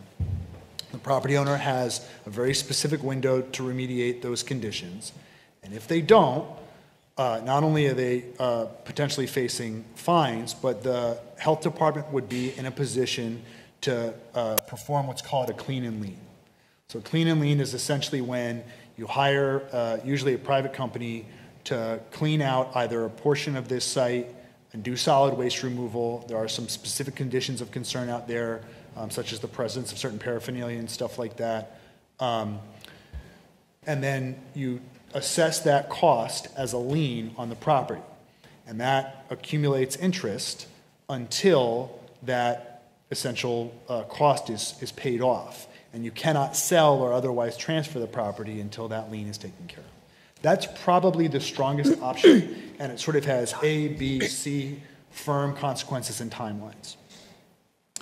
The second option, and these aren't necessarily mutually exclusive, is the Conservation Commission. Emily Sullivan, our environmental planner, did go out and do a site walk. They have found some potential violations of our local wetlands bylaw or state environmental regulations. This is not necessarily as clear-cut of a path. There's further investigation that would need to be done. I know we've talked a lot about things that have been dumped on the site over the years. That's probably one of the big concerns that they can look at, and the Conservation Commission would basically be performing a similar function to the Board of Health. It's unlikely that it would result in a quote-unquote clean and lean situation, but you still have a very specific enforcement mechanism with a financial penalty for noncompliance. The final option that we sort of see is a little bit more ambiguous. It's action by my office to recoup costs that have already been incurred. I want to be realistic with the select board. That's not a slam dunk, but essentially that option, sort of terminal endpoint, would be taking the property owners to small claims court to essentially recover costs the town has incurred in trying to remediate the site to date. That's different than the clean and lean process. It would be more backward looking. But again, these are all sticks, essentially, at this point in time, to try to garner the type of cooperation and compliance that we're expecting. And it's disassociated from the 40B process. And it really should be and has to be, both in from the board's perspective, but also from the property owner's perspective. It's not appropriate for the property owner to be expecting, oh, hey, we'll take care of these things only and when and if we get a comprehensive permit. That may be part of an intermediate or long-term condition to a comprehensive permit, but that's not what the select board is trying to address. They're trying to address the specific conditions that have worsened over time and become a more acute public health hazard for the neighborhood that's there, as well as people who have been camping there. So again, there's a specific opportunity that comes along with this challenge. There are a few other things that I think the health department would like to see done, and have been in contact with the designee from the MUGARs. It's not that there's been no response, but that response really hasn't been, yes, this is what we're going to do, we'll do it by this period of time. And given the select board's previous overtures, I think it's clear that the board's patience has run out. We've already given them some deadlines that they've passed, and so I don't see a softer approach than this. Even if it's not specifically within your jurisdiction, what I would recommend is a motion to, one, encourage and support the Health and Human Services and Board of Health to identify and prosecute any state sanitary code violations they find to the full extent of the law, including as necessary, conducting cleanup and setting liens on the property as appropriate. Two, I'll just read it all out, but encouraging and supporting the Conservation Commission to similarly identify and prosecute any violation of wetlands bylaws or state regulation, environmental regulations to the full extent of the law. And then finally, to authorize the legal department to take all necessary actions to recoup funds expended by the town to remediate dangerous conditions on the encampment site, including instituting court actions if necessary. And we have already started accumulating, the manager's office, the health department has already started tallying what those costs reasonably could be. Probably some things that are easier than others, but I think it's fair to say that there's been enough costs to the town and there hasn't been sufficient response for this board's satisfaction or the community's satisfaction to date. I don't know if the manager or the chief or anybody wants to add anything, but again, I think this is building off of an acute crisis that maybe changed the landscape a little bit, enhanced the urgency, but a lot of these things the board has been talking about for a while, and there just hasn't been the responsiveness that anybody would expect. Great. Thank you, Attorney Hager. Mr. Chapdelaine or Chief Flaherty, I don't know if either one of you want to add anything. Thank you, Mr. Chair. I first want to thank Town Council for putting together such a comprehensive recommendation for the board's consideration tonight. But I also want to underscore, at least from town administration's point of view, none of what's being recommended is about being anti-homeless person. What's being recommended, or take a step back, in fact, I think we'll continue to provide outreach and services to the homeless population of Arlington, as was highlighted by the good work of Officer Kniff and Hannah O'Halloran earlier tonight. What's being recommended tonight is based on the fact that the property owners have allowed for a public health nuisance to grow, have allowed for fire safety issues to grow on that property, and also, as was again highlighted under that earlier agenda item, allowed for potentially dangerous situations to occur on that site.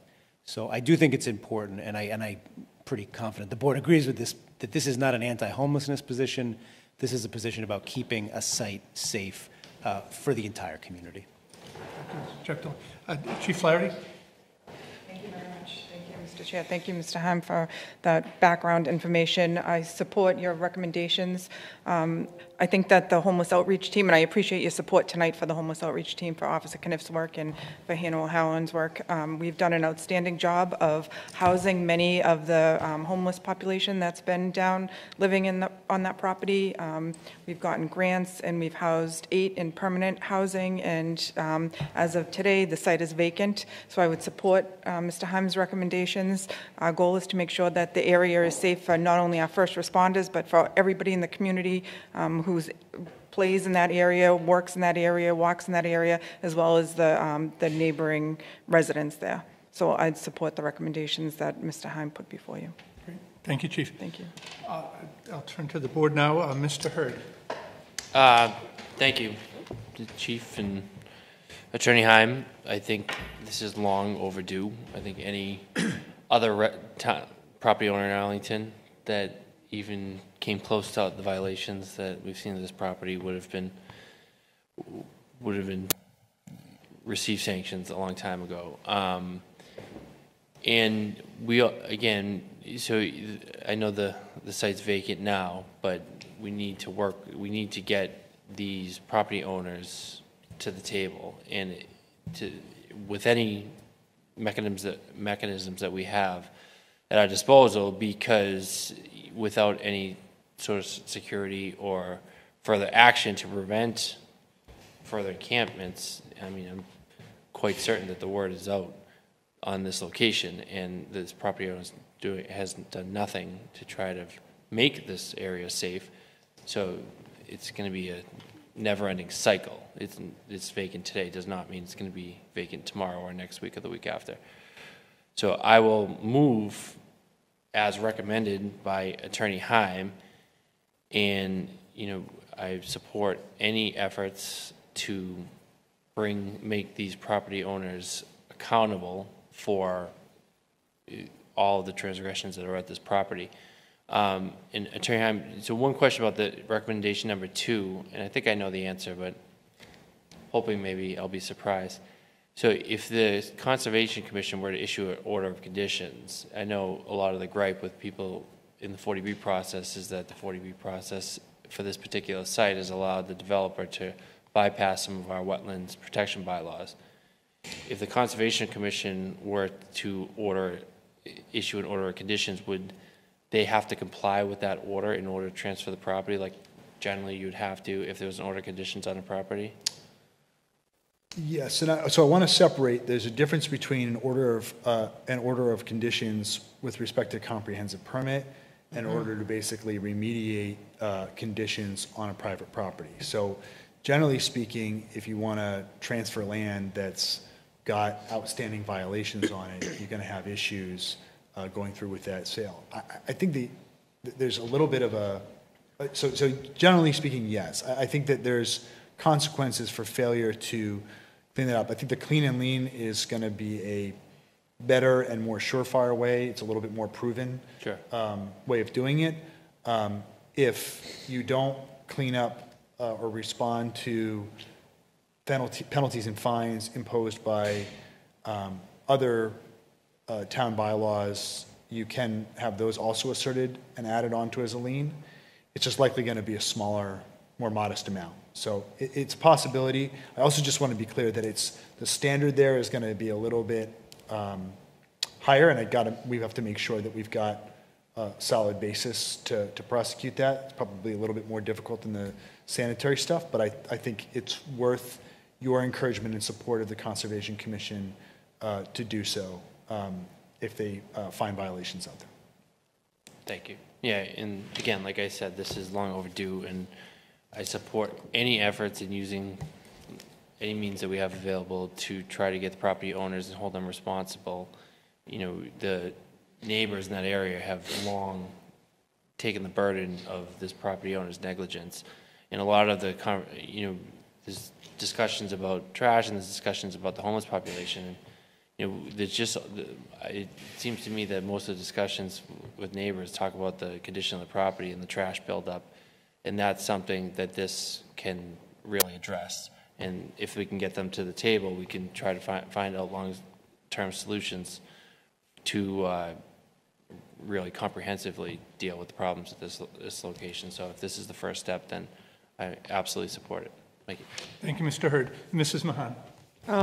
Thank you, Mr. Chair. I will definitely second that. And just as a sort of springboard for the Select Board office when they do the minutes, if I could just really quickly take what I sort of encapsulated as the three-part motion, and then if Ms. Marr could go back to Attorney Heim if there's anything I left out of it, that we're going to vote and authorize the Health and Human Services and Board of Health offices to investigate and determine any possible violations, not limited to, but including state sanitation codes, to calculate and assess any fines as a result of that investigation, as well as to explore and possibly deploy the clean and lean process for any losses the town has and will incur on property to be placed as a lien. Second, Conservation Commission investigate any possible wetlands bylaw non-compliance, identify and prosecute, not limited to, but also including any financial penalty assessed thereto, and then that also voting and authorize the town council and his office in concert with appropriate department heads to investigate any and all possible costs incurred by the town, which have been incurred by the town and may possibly in the future, and to calculate those recovering costs and or suggest any necessary legal action there too. Is that okay? Does that kind of? Yes, thank you very much, Mrs. Mahan. That's a great summary of it. The only slight modification I make is that I'm the one that needs the authorization. Okay. The Concom and the Board of Health just need support and encouragement because technically speaking, they have the authorization now, but I think it would be helpful for them to have the support and encouragement of this board to do so. Okay, so, one and two is move, yep, and three is authorized. And I apologize, Mr. Hurd, if you take that as a friendly second, only because I know what it's like when you're. Yep, sure. Okay, thank you. I was going to defer to Attorney Heim. Thank you, Mrs. Mahan. Mr. Helmuth. Thank you. I'm happy to strongly support this. I just have one question, probably for the town manager through the chair. Did I understand correctly that the clean and lean process is possible because the site is currently vacant? And if it were to not, if it were to become unvacant again, would that create a barrier to accomplishing that process? And if so, what would be the course of action? Go ahead. Yeah.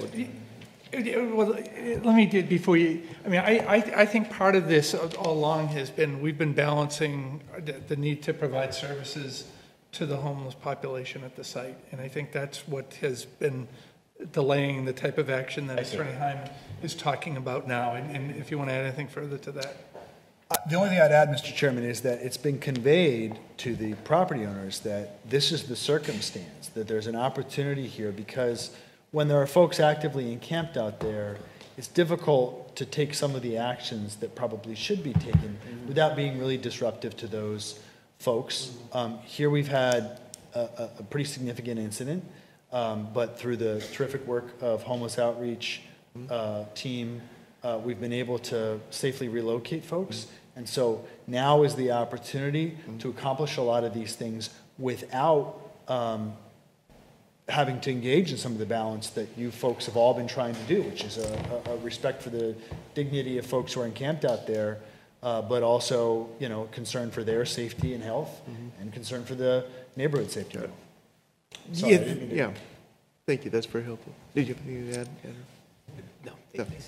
Yeah. No. Thank you. And I appreciate that. I think that you know I appreciate the clear sense that this is in no way intended to be a move against the unhoused folks. In fact, quite the opposite, that the safety and health concerns are clear and present. And I have to agree with the town manager. I think we're out of carrots. I'm more than ready for a stick. Thank you, Mr. Helmuth. Mr. Diggins. Thank you, Mr. Chair. So, yeah, I support this. And I also agree with Mr. Hurd, that we need to figure out some way to stop the problem from rematerializing. And that isn't really a matter of keeping homeless people out, but if they are going to be there, how do we provide for their existence there in a way that doesn't lead to the problems that we are seeing now, mainly the accumulation of trash that is at the point that is a biohazard. Because I went back there to help out on the cleanup in late April, and I would say to anyone listening who hasn't been there, if you go through the soccer fields at Thorndike and there's a little pathway that leads back there, it very rapidly turns into probably the most dystopian scene you have experienced in real life. And it was truly scary for me cleaning up because there are lots of needles back there. And I was I guess I don't watch enough scary movies, but I was afraid that I would turn over something and find a body part. And so I said, rather naively, because there seems to be some cases where people were trying to at least put their trash accumulate their trash in a reasonable way, but there's no way for them to do that. And we can't, at least as I understand it, we can't put any trash receptacles back there for them to put things in it. But I guess along with doing these three things, maybe we can explore some other ways. If we can't keep people out, I understand the safety issues with keeping people out. If they are going to come back, then let's try and do something, provide something that's more humane for them, because it's one thing to say, we're not anti-homeless, but I know we're probably in a bind where we can't do anything, but maybe we have to push the limits of what we can do a bit so that we do provide some real dignity for the people who are going to be there if they return. Thank you. Thank you, Mr. Diggins. I just want to say one thing. The day that you were out there, and I was out there a couple times, those were designated cleanup days. So just to be clear to people who are watching, no one is encouraged to go into the woods there. There were days that were designated that we were there, that the owner knew we were going in there to clean. But I just want to, in case people want to see what it looks like, don't go in there and see what it looks like. We want to get the site cleaned up. We still want to provide services for people who are in need or who are homeless, but not at that site. We want to try to house people. We want to work with the Somerville Homeless Coalition. But those days, yeah, there was a lot to see there, but it's not something that people should want to explore. So I want to thank Attorney Heim. This is exactly the type of options that I wanted to hear tonight when I spoke at the last meeting about taking action, because we didn't receive any cooperation since all of the overtures that we've made to work together with the owner to try to find a solution, and we got nothing. And so this is what we're going to do now, and we're going to push forward. And if they want to talk, we certainly are willing to talk, but it's going to be with these conditions or with these actions that we're going to take, provided that we have a vote here. So I fully support the motion by Mr. Hurd that was seconded by Mrs. Mahan. So on a motion that has been made and seconded to authorize Attorney Heim and to encourage the Board of Health and the Conservation Commission, Attorney Heim. Mr. Hurd? Yes. Mr. Diggins? Yes. Mr. Helmuth? Yes. Mrs. Mahan? Yes, thank you. Mr. DeCoursey? Yes. It's a unanimous vote. Thank you very much. And thank you very much, Chief Flaherty, for Thank you, Chief. Staying with us this evening. And I just want to say thank you, Mr. Chair, taking on this cumbersome year, but really, you've done your research along with the rest of us, but really, the neighborhood meetings that you've had and sometimes with Ms. Rowe, and this isn't something that you've just rushed right into. I think you've given it more than enough time, and thankful that you encouraged us all to take some really decisive actions. Thank you, Mrs. Mahan. You're here. Okay.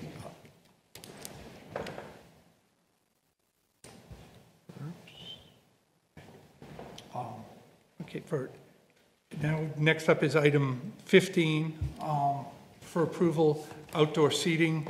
Ali Carter? Yes, Ellie is here.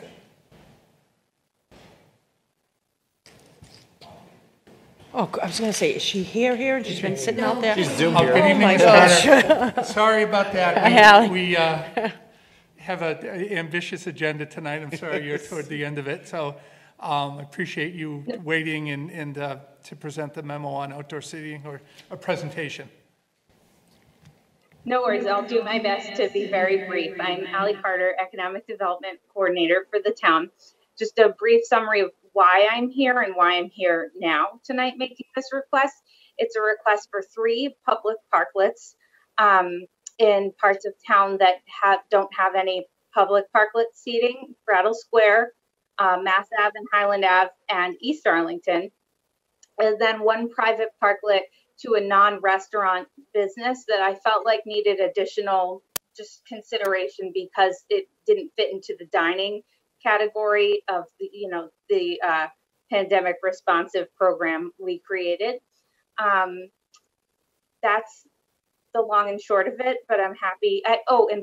Why now? I wanted to make sure that all of the restaurants, or as many as possible who wanted this equipment, the privately owned ones, had it before we made public ones, but this would put the full complement of our equipment that we got from the MassDOT Shared Streets grant last year out on the street. There may be one other restaurant that applies for outdoor dining, but they have indicated that they have the resources to provide their own equipment. So happy to answer any questions. I'd like to move approval, and I'd like to, I know Ms. Carter, Allie's keeping it brief, and I can sort of shorten down and read from the information you submitted to us. But could you, on these, I think it's 4 proposals, 4 or 5 proposals, if you could just sort of just go through them one by one and just basically say where they are, what businesses they're adjacent to. Absolutely. That doesn't mean other businesses aren't. Just so people out there who don't have this memo before them.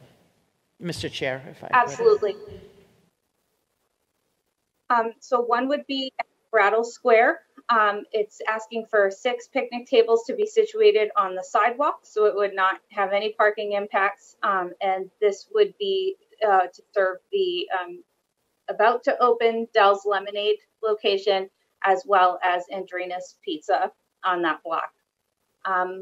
Moving east down Mass Ave, Magic Bites and Blue Ribbon Barbecue near the corner of Mass Ave and Highland Ave have both asked for more outdoor seating.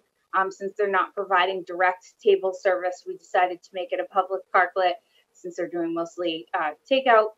So just 2 tables there in that location that would repurpose 2 parking spaces. Then in East Arlington, Thrive Juice Cafe is just looking for sidewalk. So there would be 2 picnic tables outside that location, and that will be a public parklet. That might have been a little vague in the memo. I just needed to get the memo in by the posting deadline, and I hadn't quite had confirmation from the restaurant owner yet, but public parklet there. So that would be the first in East Arlington. And then Clay Dreams wants to have a pottery painting parklet, which I think is a wonderful idea. So again, because that didn't fit into the program as defined, I wanted to bring it before you all for your consideration. And that would take. Thank you, Mrs. Mahan. Mr. Diggins.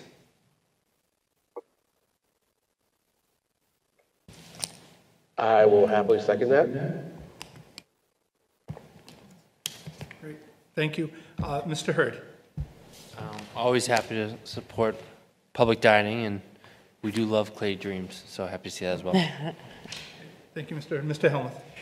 Thank you. I'm very happy to support this, and I want to thank Ms. Carter for continuing to work on this. It's a really great way that the town is supporting the businesses, particularly in light of the horrible year that many of them had economically. And I think that, you know, this was a good way to provide them some business during the pandemic, but I'm really happy to see this expanded and the public's acceptance of it. So thank you. Thank you, Mr. Helmuth. And yeah, I also support the other board members on this, and thank you for the creativity and for the bringing these before us, and we're doing our best to help businesses in the warmer months. So thank you so much. So a motion by Mrs. Mahan, seconded by Mr. Diggins. Attorney Heim. Mr. Hurd? Yes. Mr. Diggins? Yes. Mr. Helmuth? Yes. Mrs. Mahan? Yes. Mr. DeCoursey? Yes. It's a unanimous vote. Thank you, Ms. Carter. Thank you. Have a nice night. Okay. Thank you. I'm almost through the night. It continues. It continues.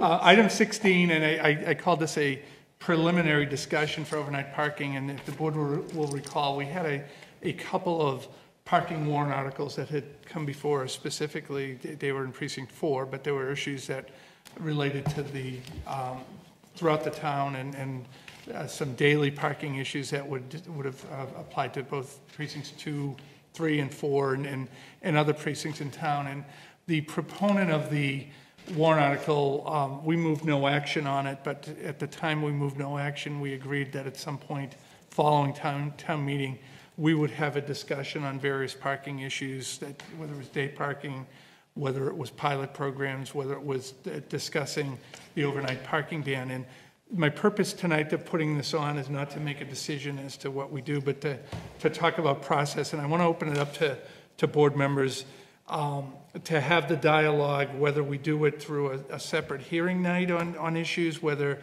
members would prefer that we do it through a subcommittee process to come back to the board. So we're not going to take any input on this tonight, but I want to just ask board members for their thoughts in terms of how we receive that information and maybe how we process it. So I'll start with Mr. Hurd. Yeah, I'm happy to move forward with the discussions. I think overnight parking is probably one of the issues that we deal with most. I think creating a committee to study it is fine. I think overnight parking, as far as the ban in total, is something that is just going to have to be subject to a ballot question every so many years. So I think I'd also be supportive of starting the process of just a ballot question, just to take the town's temperature on it again, just because we hear a lot of people that tell us about the burdens of the overnight parking ban. I certainly understand that in certain areas of town, but it has always been unanimously supported, or not unanimously, but has been supported by the town every time it's gone up for a ballot question. And I think traditionally the overnight parking ban was people that had been in Arlington for a while that just liked that you couldn't park your streets overnight, park your cars overnight in the street. But there's a lot of new aspects of the discussion, such as fighting climate change and reducing the amount of vehicles and promoting alternative vehicles that are other rationales for the overnight parking ban. So I think we will eventually, the more proponents push to overturn the overnight parking ban, go towards having another ballot question. But I think if we have a committee that studies the issue and can kind of frame the question for voters, whereas, does it still make sense that we don't allow overnight parking on Mass Ave? Is there other locations that might be more suitable for it that aren't in front of people's houses?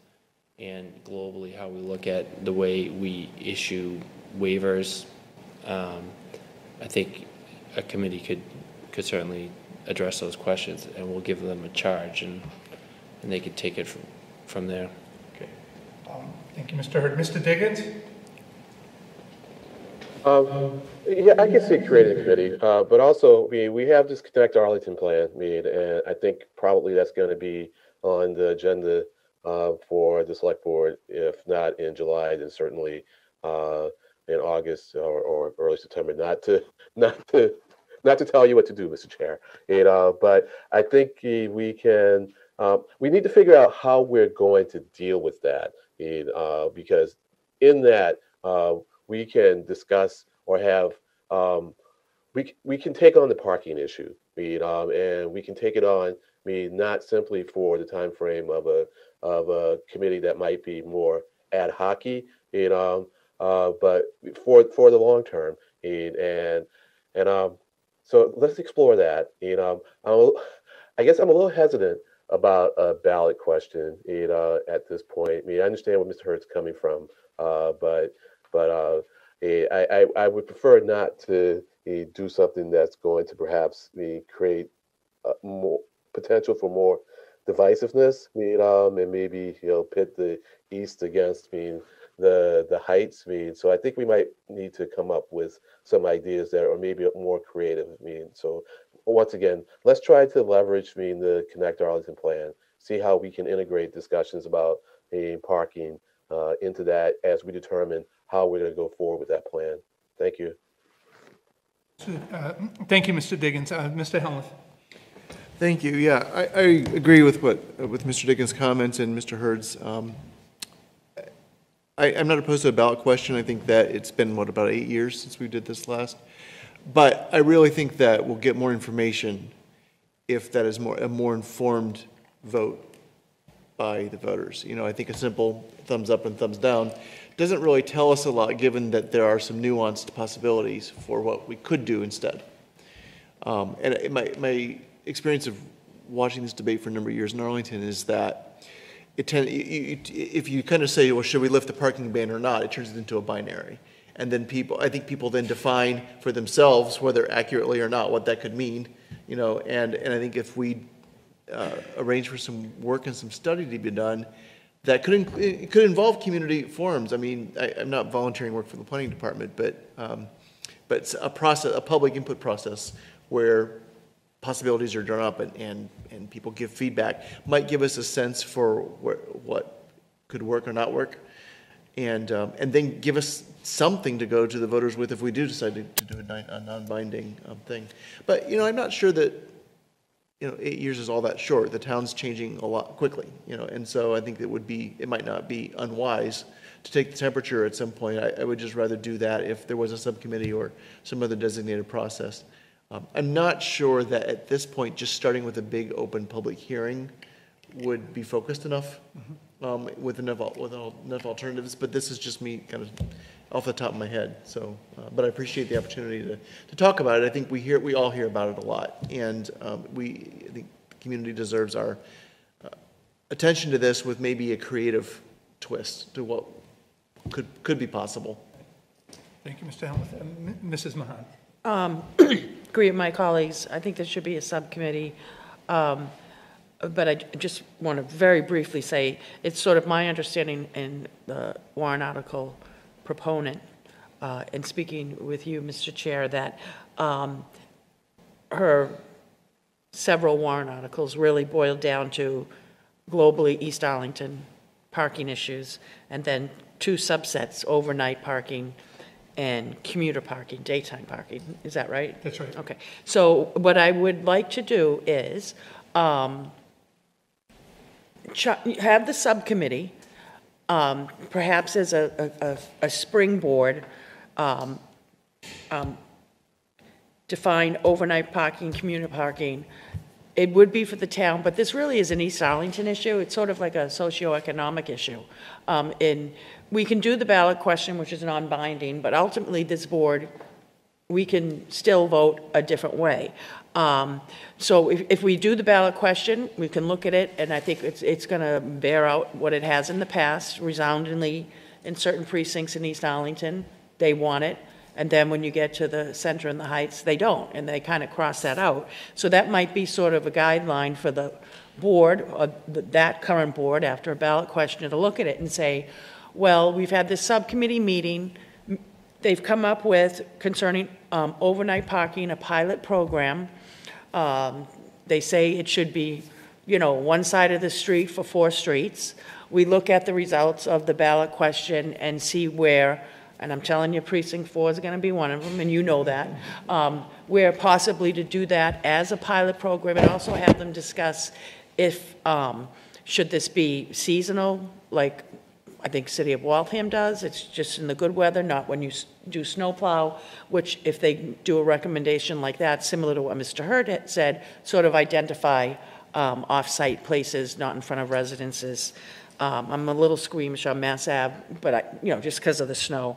And then also if they could come up with a strategy, maybe not so much a strategy on commuter parking, but how they get the outreach to their neighbors that there is a process, and if 2/3 of you come in, maybe a lot of them not aware of that process, so it's more advocacy on how to address commuter parking. But one of the things I told Sylvia, and I think it might be bearing out for her, all your neighbors are going to be, oh, I don't want those commuter parkers, but they don't want the signs going up in front of this house. So that's just a framework, and more will come out of it. But I think at some point, the board really, Kevin Grilly's probably going crazy right now because he's saying, I wanted to Zoom into meetings, even though I've been trying to do 15 years. And he's going to say, I've been trying to do an overnight parking trial, and nobody would listen to me. So, Kevin, you got a really strong voice, even from up in heaven. So, Kevin from heaven, that would be my suggestions for the committee. And then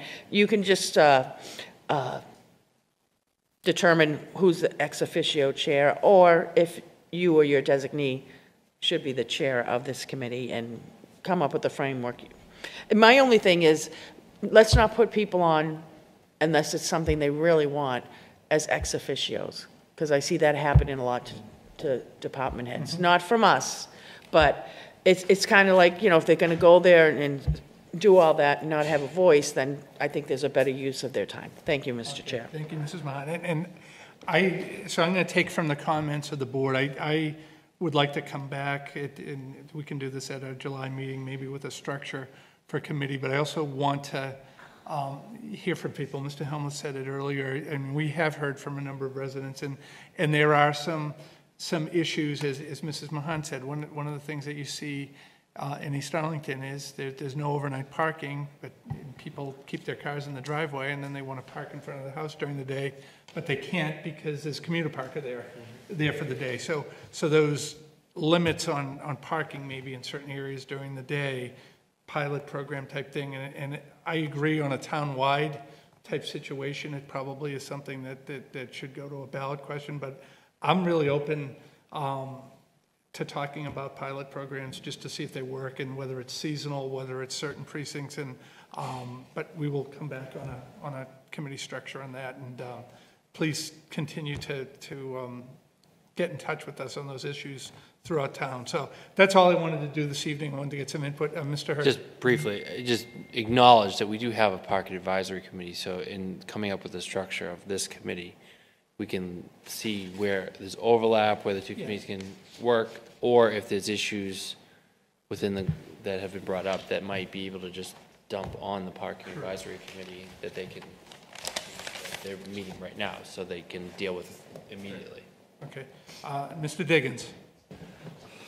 Yeah, with respect to that parking advisory committee, my understanding is that it's related to businesses, meaning not really residential, or am I wrong about that?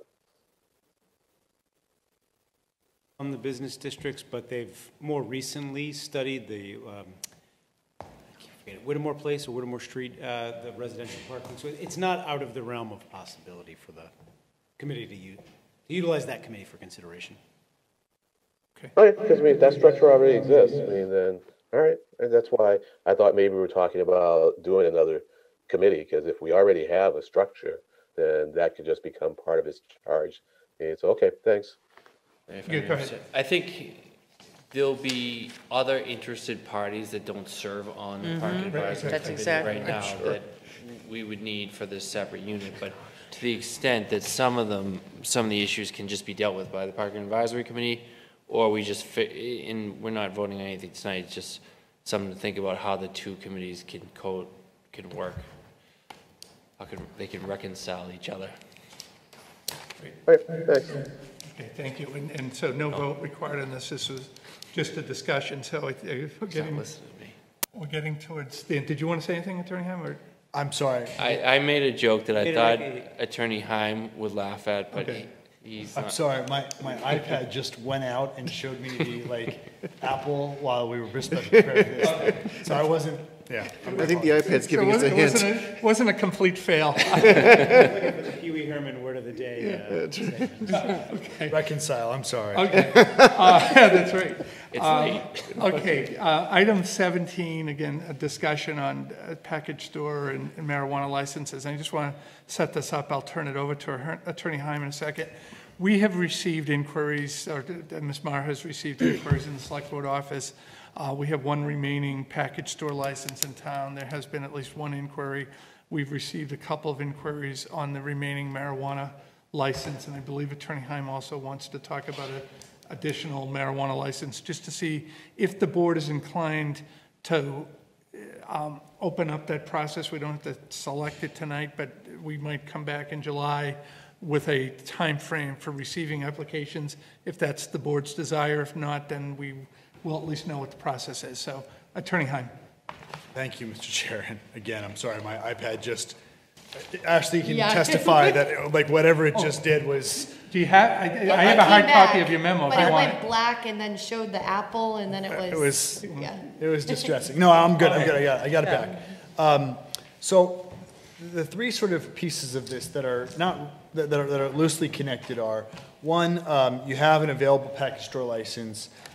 The board's practice, Ms. Mahan has oftentimes reminded us of this, is that we wanted to sort of geographically distribute these licenses, and we wanted to have a competitive process for open package store licenses, because the board, unlike some other municipalities, hasn't really been oriented towards transfer of these licenses. We've generally tried to make sure that we get the highest quality competitor, even if, so usually you sort of put out a loose sort of request for proposals, if you will, saying this is the date by which we want folks who are interested in receiving a package store license to apply. The board will tentatively schedule a hearing for this date and decide based on, the quality of the application, references, whatever else you folks remember from that process. This is who we think should get the package store license that's remaining. There's only, a total of 8 of them in Arlington? 7 in Arlington. So it's obviously a license that sometimes you'll have more than one business is interested in, only one can get it. That's the basics of the alcohol license. And I've put your sort of general criteria from your handbook and alcohol regulation policy in the memo for you. The second issue is retail host community agreements. You currently have 2 licensees who are either open or are in the process of going through the special permit with the ARB.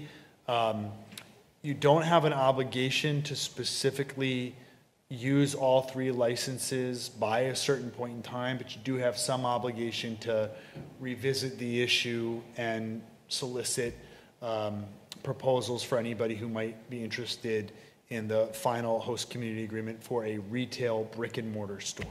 And then finally, something that's a relatively recent development is the Cannabis Control Commission has now authorized delivery. Just to be clear for everybody on the board and at home, we can't prevent people from delivering in Arlington. And right now, folks are allowed to deliver a product in Arlington without having a brick and mortar store, and they're allowed to have a marijuana delivery operation sited in Medford or Boston, and they can come out to Arlington and deliver marijuana goods. They just can't sell them out of a store. We've actually had a fair number of inquiries about delivery host community agreements in Arlington, which means that somebody would cite a business that does not have a retail storefront. You can't sell it out of the business, but you still can, A, have a host community agreement, and B, collect 3% of gross sale revenue through the local option that the town's already developed. So I just wanted to put this out there for the board. These licenses are limited right now to economic empowerment candidates. So only economic empowerment candidates can receive a delivery license at this point in time, which is a way of trying to kind of correct for the fact that these retail operations have been very, very hard for a lot of people to open. It tends to only be really well-financed operations that are able to make a go at that. The only piece that, in addition to the timeline, that I could really use some clarity from the board on, or would like to invite further discussion on, is that the last time we had host community agreement discussions and you considered 2 competing applications, there was no economic empowerment candidates who applied, but there was this question about how to treat a priority applicant based on the idea that they were an Arlington resident who was proposing to open the business. And the basic summary was, if all things were equal, you'd give it to the priority applicant. There are other ways that you could structure that. You could invite only solicitations from priority applicants for a certain period of time, and if you don't give any to them, open it up to general applicants. You could have a more specific scoring that would basically, dictate that this is how much of a bonus we're going to give to somebody who's either an economic empowerment candidate. And again, we've never had an economic empowerment candidate for the brick and mortar storefronts. Or similarly, for someone who's a local Arlington resident.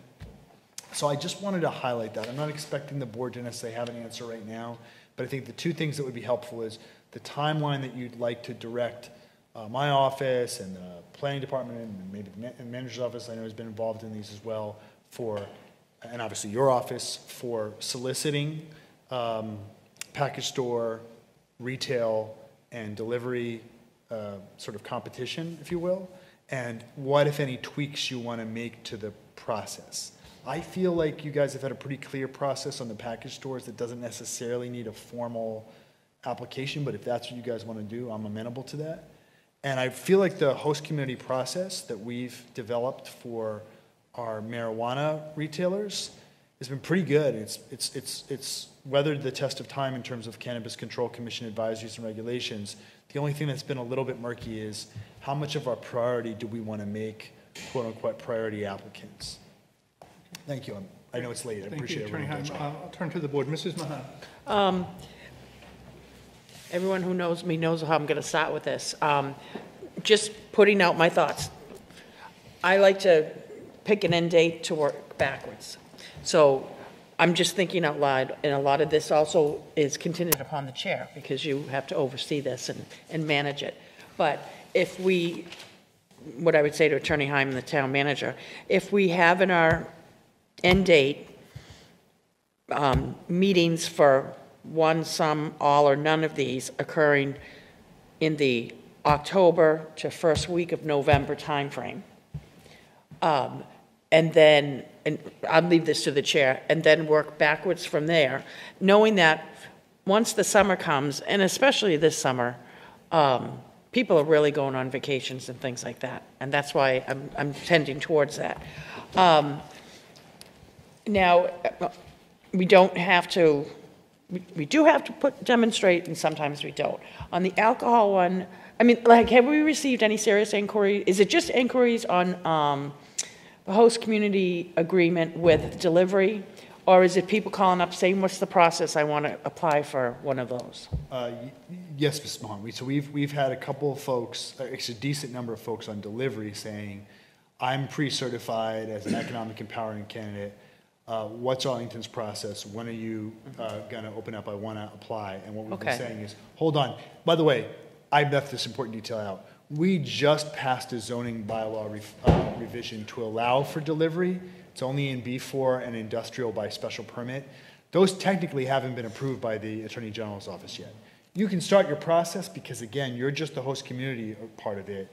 The special permit process is all on the ARB. But I just wanted to note that we haven't allowed for it yet in certain zones. So we haven't had a lot of inquiries. And I know we've had some about the package store. Yeah. Okay, so I would, my thing is not to bite off too much because, hopefully we're not stuck in that room again at 110 degrees.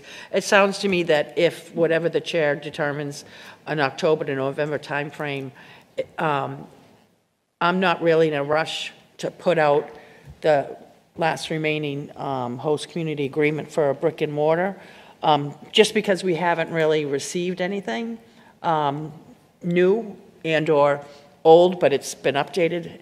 So I guess I would look to the chair in the manager's office and Attorney Heim to use an end date, work backwards for HCA delivery, as well as all alcohol package store. We really don't have to recreate the wheel on the alcohol package store because it's there, maybe some tweaks, but definitely,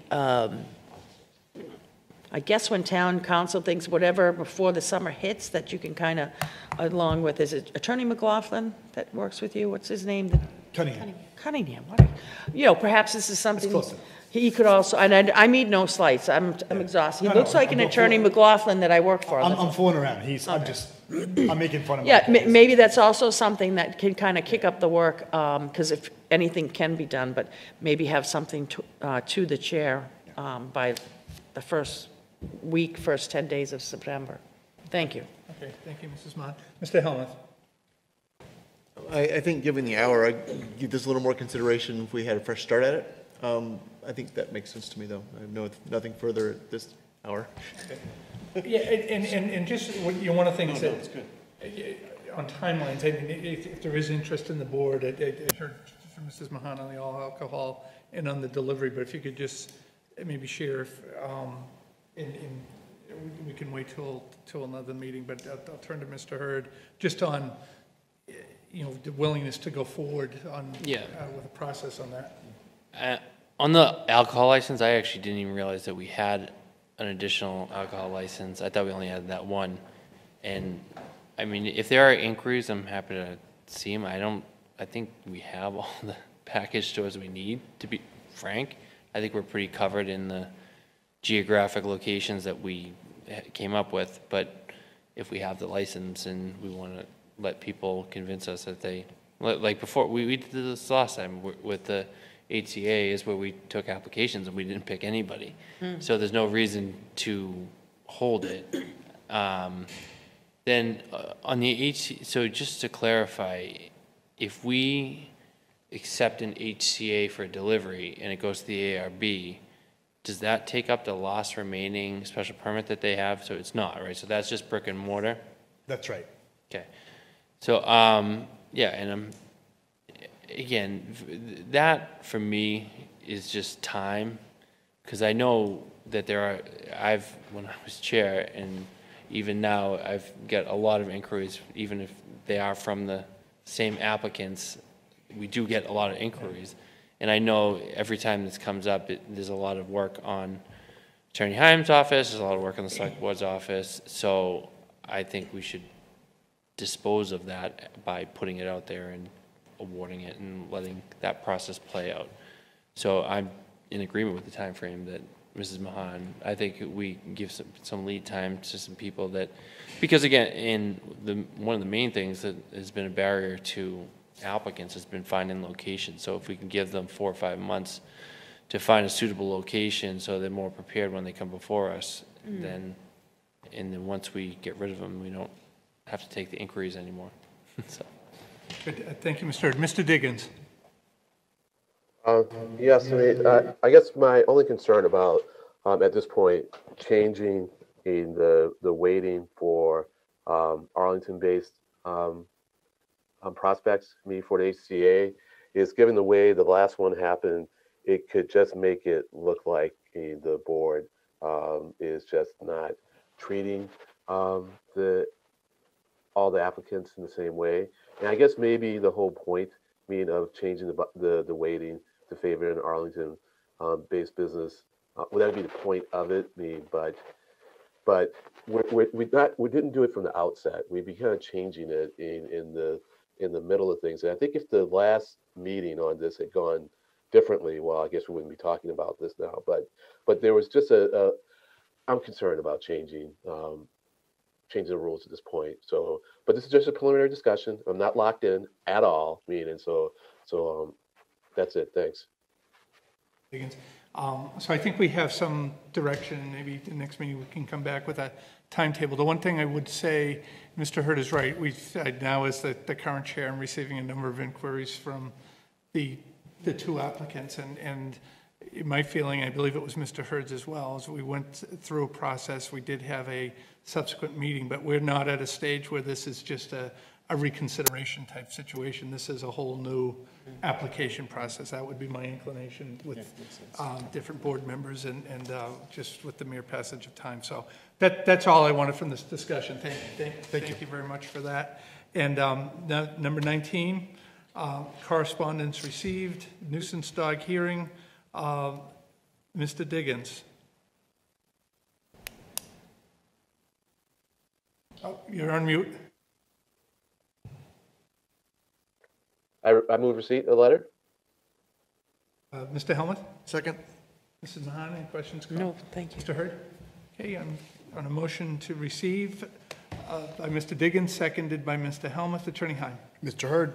Yes. Mr. Diggins? Yes. Mr. Helmuth? Yes. Mrs. Mahan? Yes. Mr. DeCoursey? Yes. So Okay. Unanimous vote. New business. Ms. Maher? No new business. Attorney Heim? I'm going to be super quick. I just want to remind folks that the state did pass legislation extending the ability to conduct remote hearings and as well as doing some other things until April of next year. That basically means that we now have the option to have a hybrid meeting like we're having now. Folks on other committees and commissions, there's a memo that should have been circulated. If you haven't received it yet, contact your department head or professional liaison that just talks a little bit about these options. I really appreciate Representative Garbely taking phone calls from me in somewhat of a panic about whether the ZBA hearing was going to be allowed to be conducted remotely that night. I know he was returning phone calls from me at like 7 o'clock in the evening, so I appreciate it very much. Great, thank you. Mr. Chapdelaine. I don't have any new business right now. Thank you. Mr. Helmuth? Just a thank you to, speaking of the hybrid meetings, this went off seamlessly, and that is not an accident. And I found out that the hardworking technical crew at ACMi and the town IT department put in a lot of hours, many of them late at night over the last week, to really hammer this out. And I just want to express my gratitude to that hard work and my delight that this went well with this hybrid meeting technology as it did tonight. Thank you. Mrs. Mahan? Two quick ones. First, I see that the ARP sort of funding information of what cities and towns, how they can use those funds, and it's been more clarified, more defined. So through the chair, I would ask if either at our July meeting or the next long-range planning meeting that you, in conjunction with the town manager or anybody else, sort of come up with where it seems like the ARP monies have been further defined so we can get a handle on it. I don't know if it's first a long-range planning in September and then back to the board, but I just wanted to bring that to your attention. And I also wanted to say, Mrs. Kopelka, go to bed. That's it. Thank you, Mrs. Mahan. Mr. Diggins? So I'd just like to thank Jillian Harvey and the plan and whoever else was involved in planning Juneteenth, the Juneteenth observation. They did a wonderful job. It was great seeing colleagues out there and the nice turnout of the crowd. I will say one of the speakers took us to task and said that we should support reparations. I have another way of going about that that I'd like to talk about at some point in time. And also, I'd like to say that I am very seriously thinking about doing a little forum just with myself and the public to help people understand the warrant process and why it's better to come to the board or come to the staff with issues rather than putting them in submitting them as an article in the warrant. I'll try to do that in July. Thank you. Mr. Hurd. Thank you. I also wanted to thank Jill Harvey and the Human Rights Commission and our very well represented General Court for the great Juneteenth celebration. And Reverend Mikhail Schachter had a very empowering and moving speech that I think left us all with some food for thought to build on from the event. So I was happy to participate in that first Juneteenth event. I wanted to congratulate the Arlington High School graduating seniors who graduated a few weeks ago. Again, just like last year, it was a tough year to be a senior in high school and to lose some aspects of your high school experience that you'll never get back. But hopefully they've all come out stronger, and just congratulate them and wish them well on all their endeavors going forward. And then for anyone that went to the the Scoopamania event on Saturday, it was a little hot, but $5 to $7 for all you can eat ice cream. Unfortunately, I was on plan, but my two boys enjoyed it thoroughly with ice cream from Abbott's, so that was a great event. But then, in the amount of high school students that were there working, volunteering their time, both to work the event and play the music at the event on a warm Saturday when they could have been at the beach was also very inspiring. Thank you, Mr. Hurd. And I also want to thank Jill Harvey for the outstanding job she did in the Juneteenth ceremony, and I was happy to be a part of it. And also I want to thank my colleagues, Mr. Chapdelaine, Attorney Heim, and Ms. Marr, for coming together for this meeting. First one back in the chamber. I want to particularly recognize Mr. Helmuth, who we attended a few meetings together. He, with his knowledge of technology and just logistics, he made a big difference in the planning process. I want to thank him for that. And thank ACMi for all the work. Jeff Monroe has been outstanding. Sean Kane has been outstanding, just working through some problems. We had a practice run last Friday, and there were some issues that we hadn't thought about before, but that were resolved at that meeting. And what you saw tonight, I think, was a fairly smooth meeting for our first one. So thanks to them and to our IT department for coming up and addressing issues and really working with us, and to Mr. Feeney for getting some new technology in here. So thank you. This is where we're going to be. We will be back here on July 19th. So with that, I will take a motion to adjourn. So move. Second, wait for a second. Second. Motion's been made and second to adjourn. Attorney Heim. Mr. Hurd? Yes. Mr. Diggins? Yes. Mr. Helmuth? Oh, yes. Mrs. Vaughn? Yes. Mr. DeCoursey? Yes. It's unanimous. Good night, Marie. Meeting's adjourned. Good night. Night.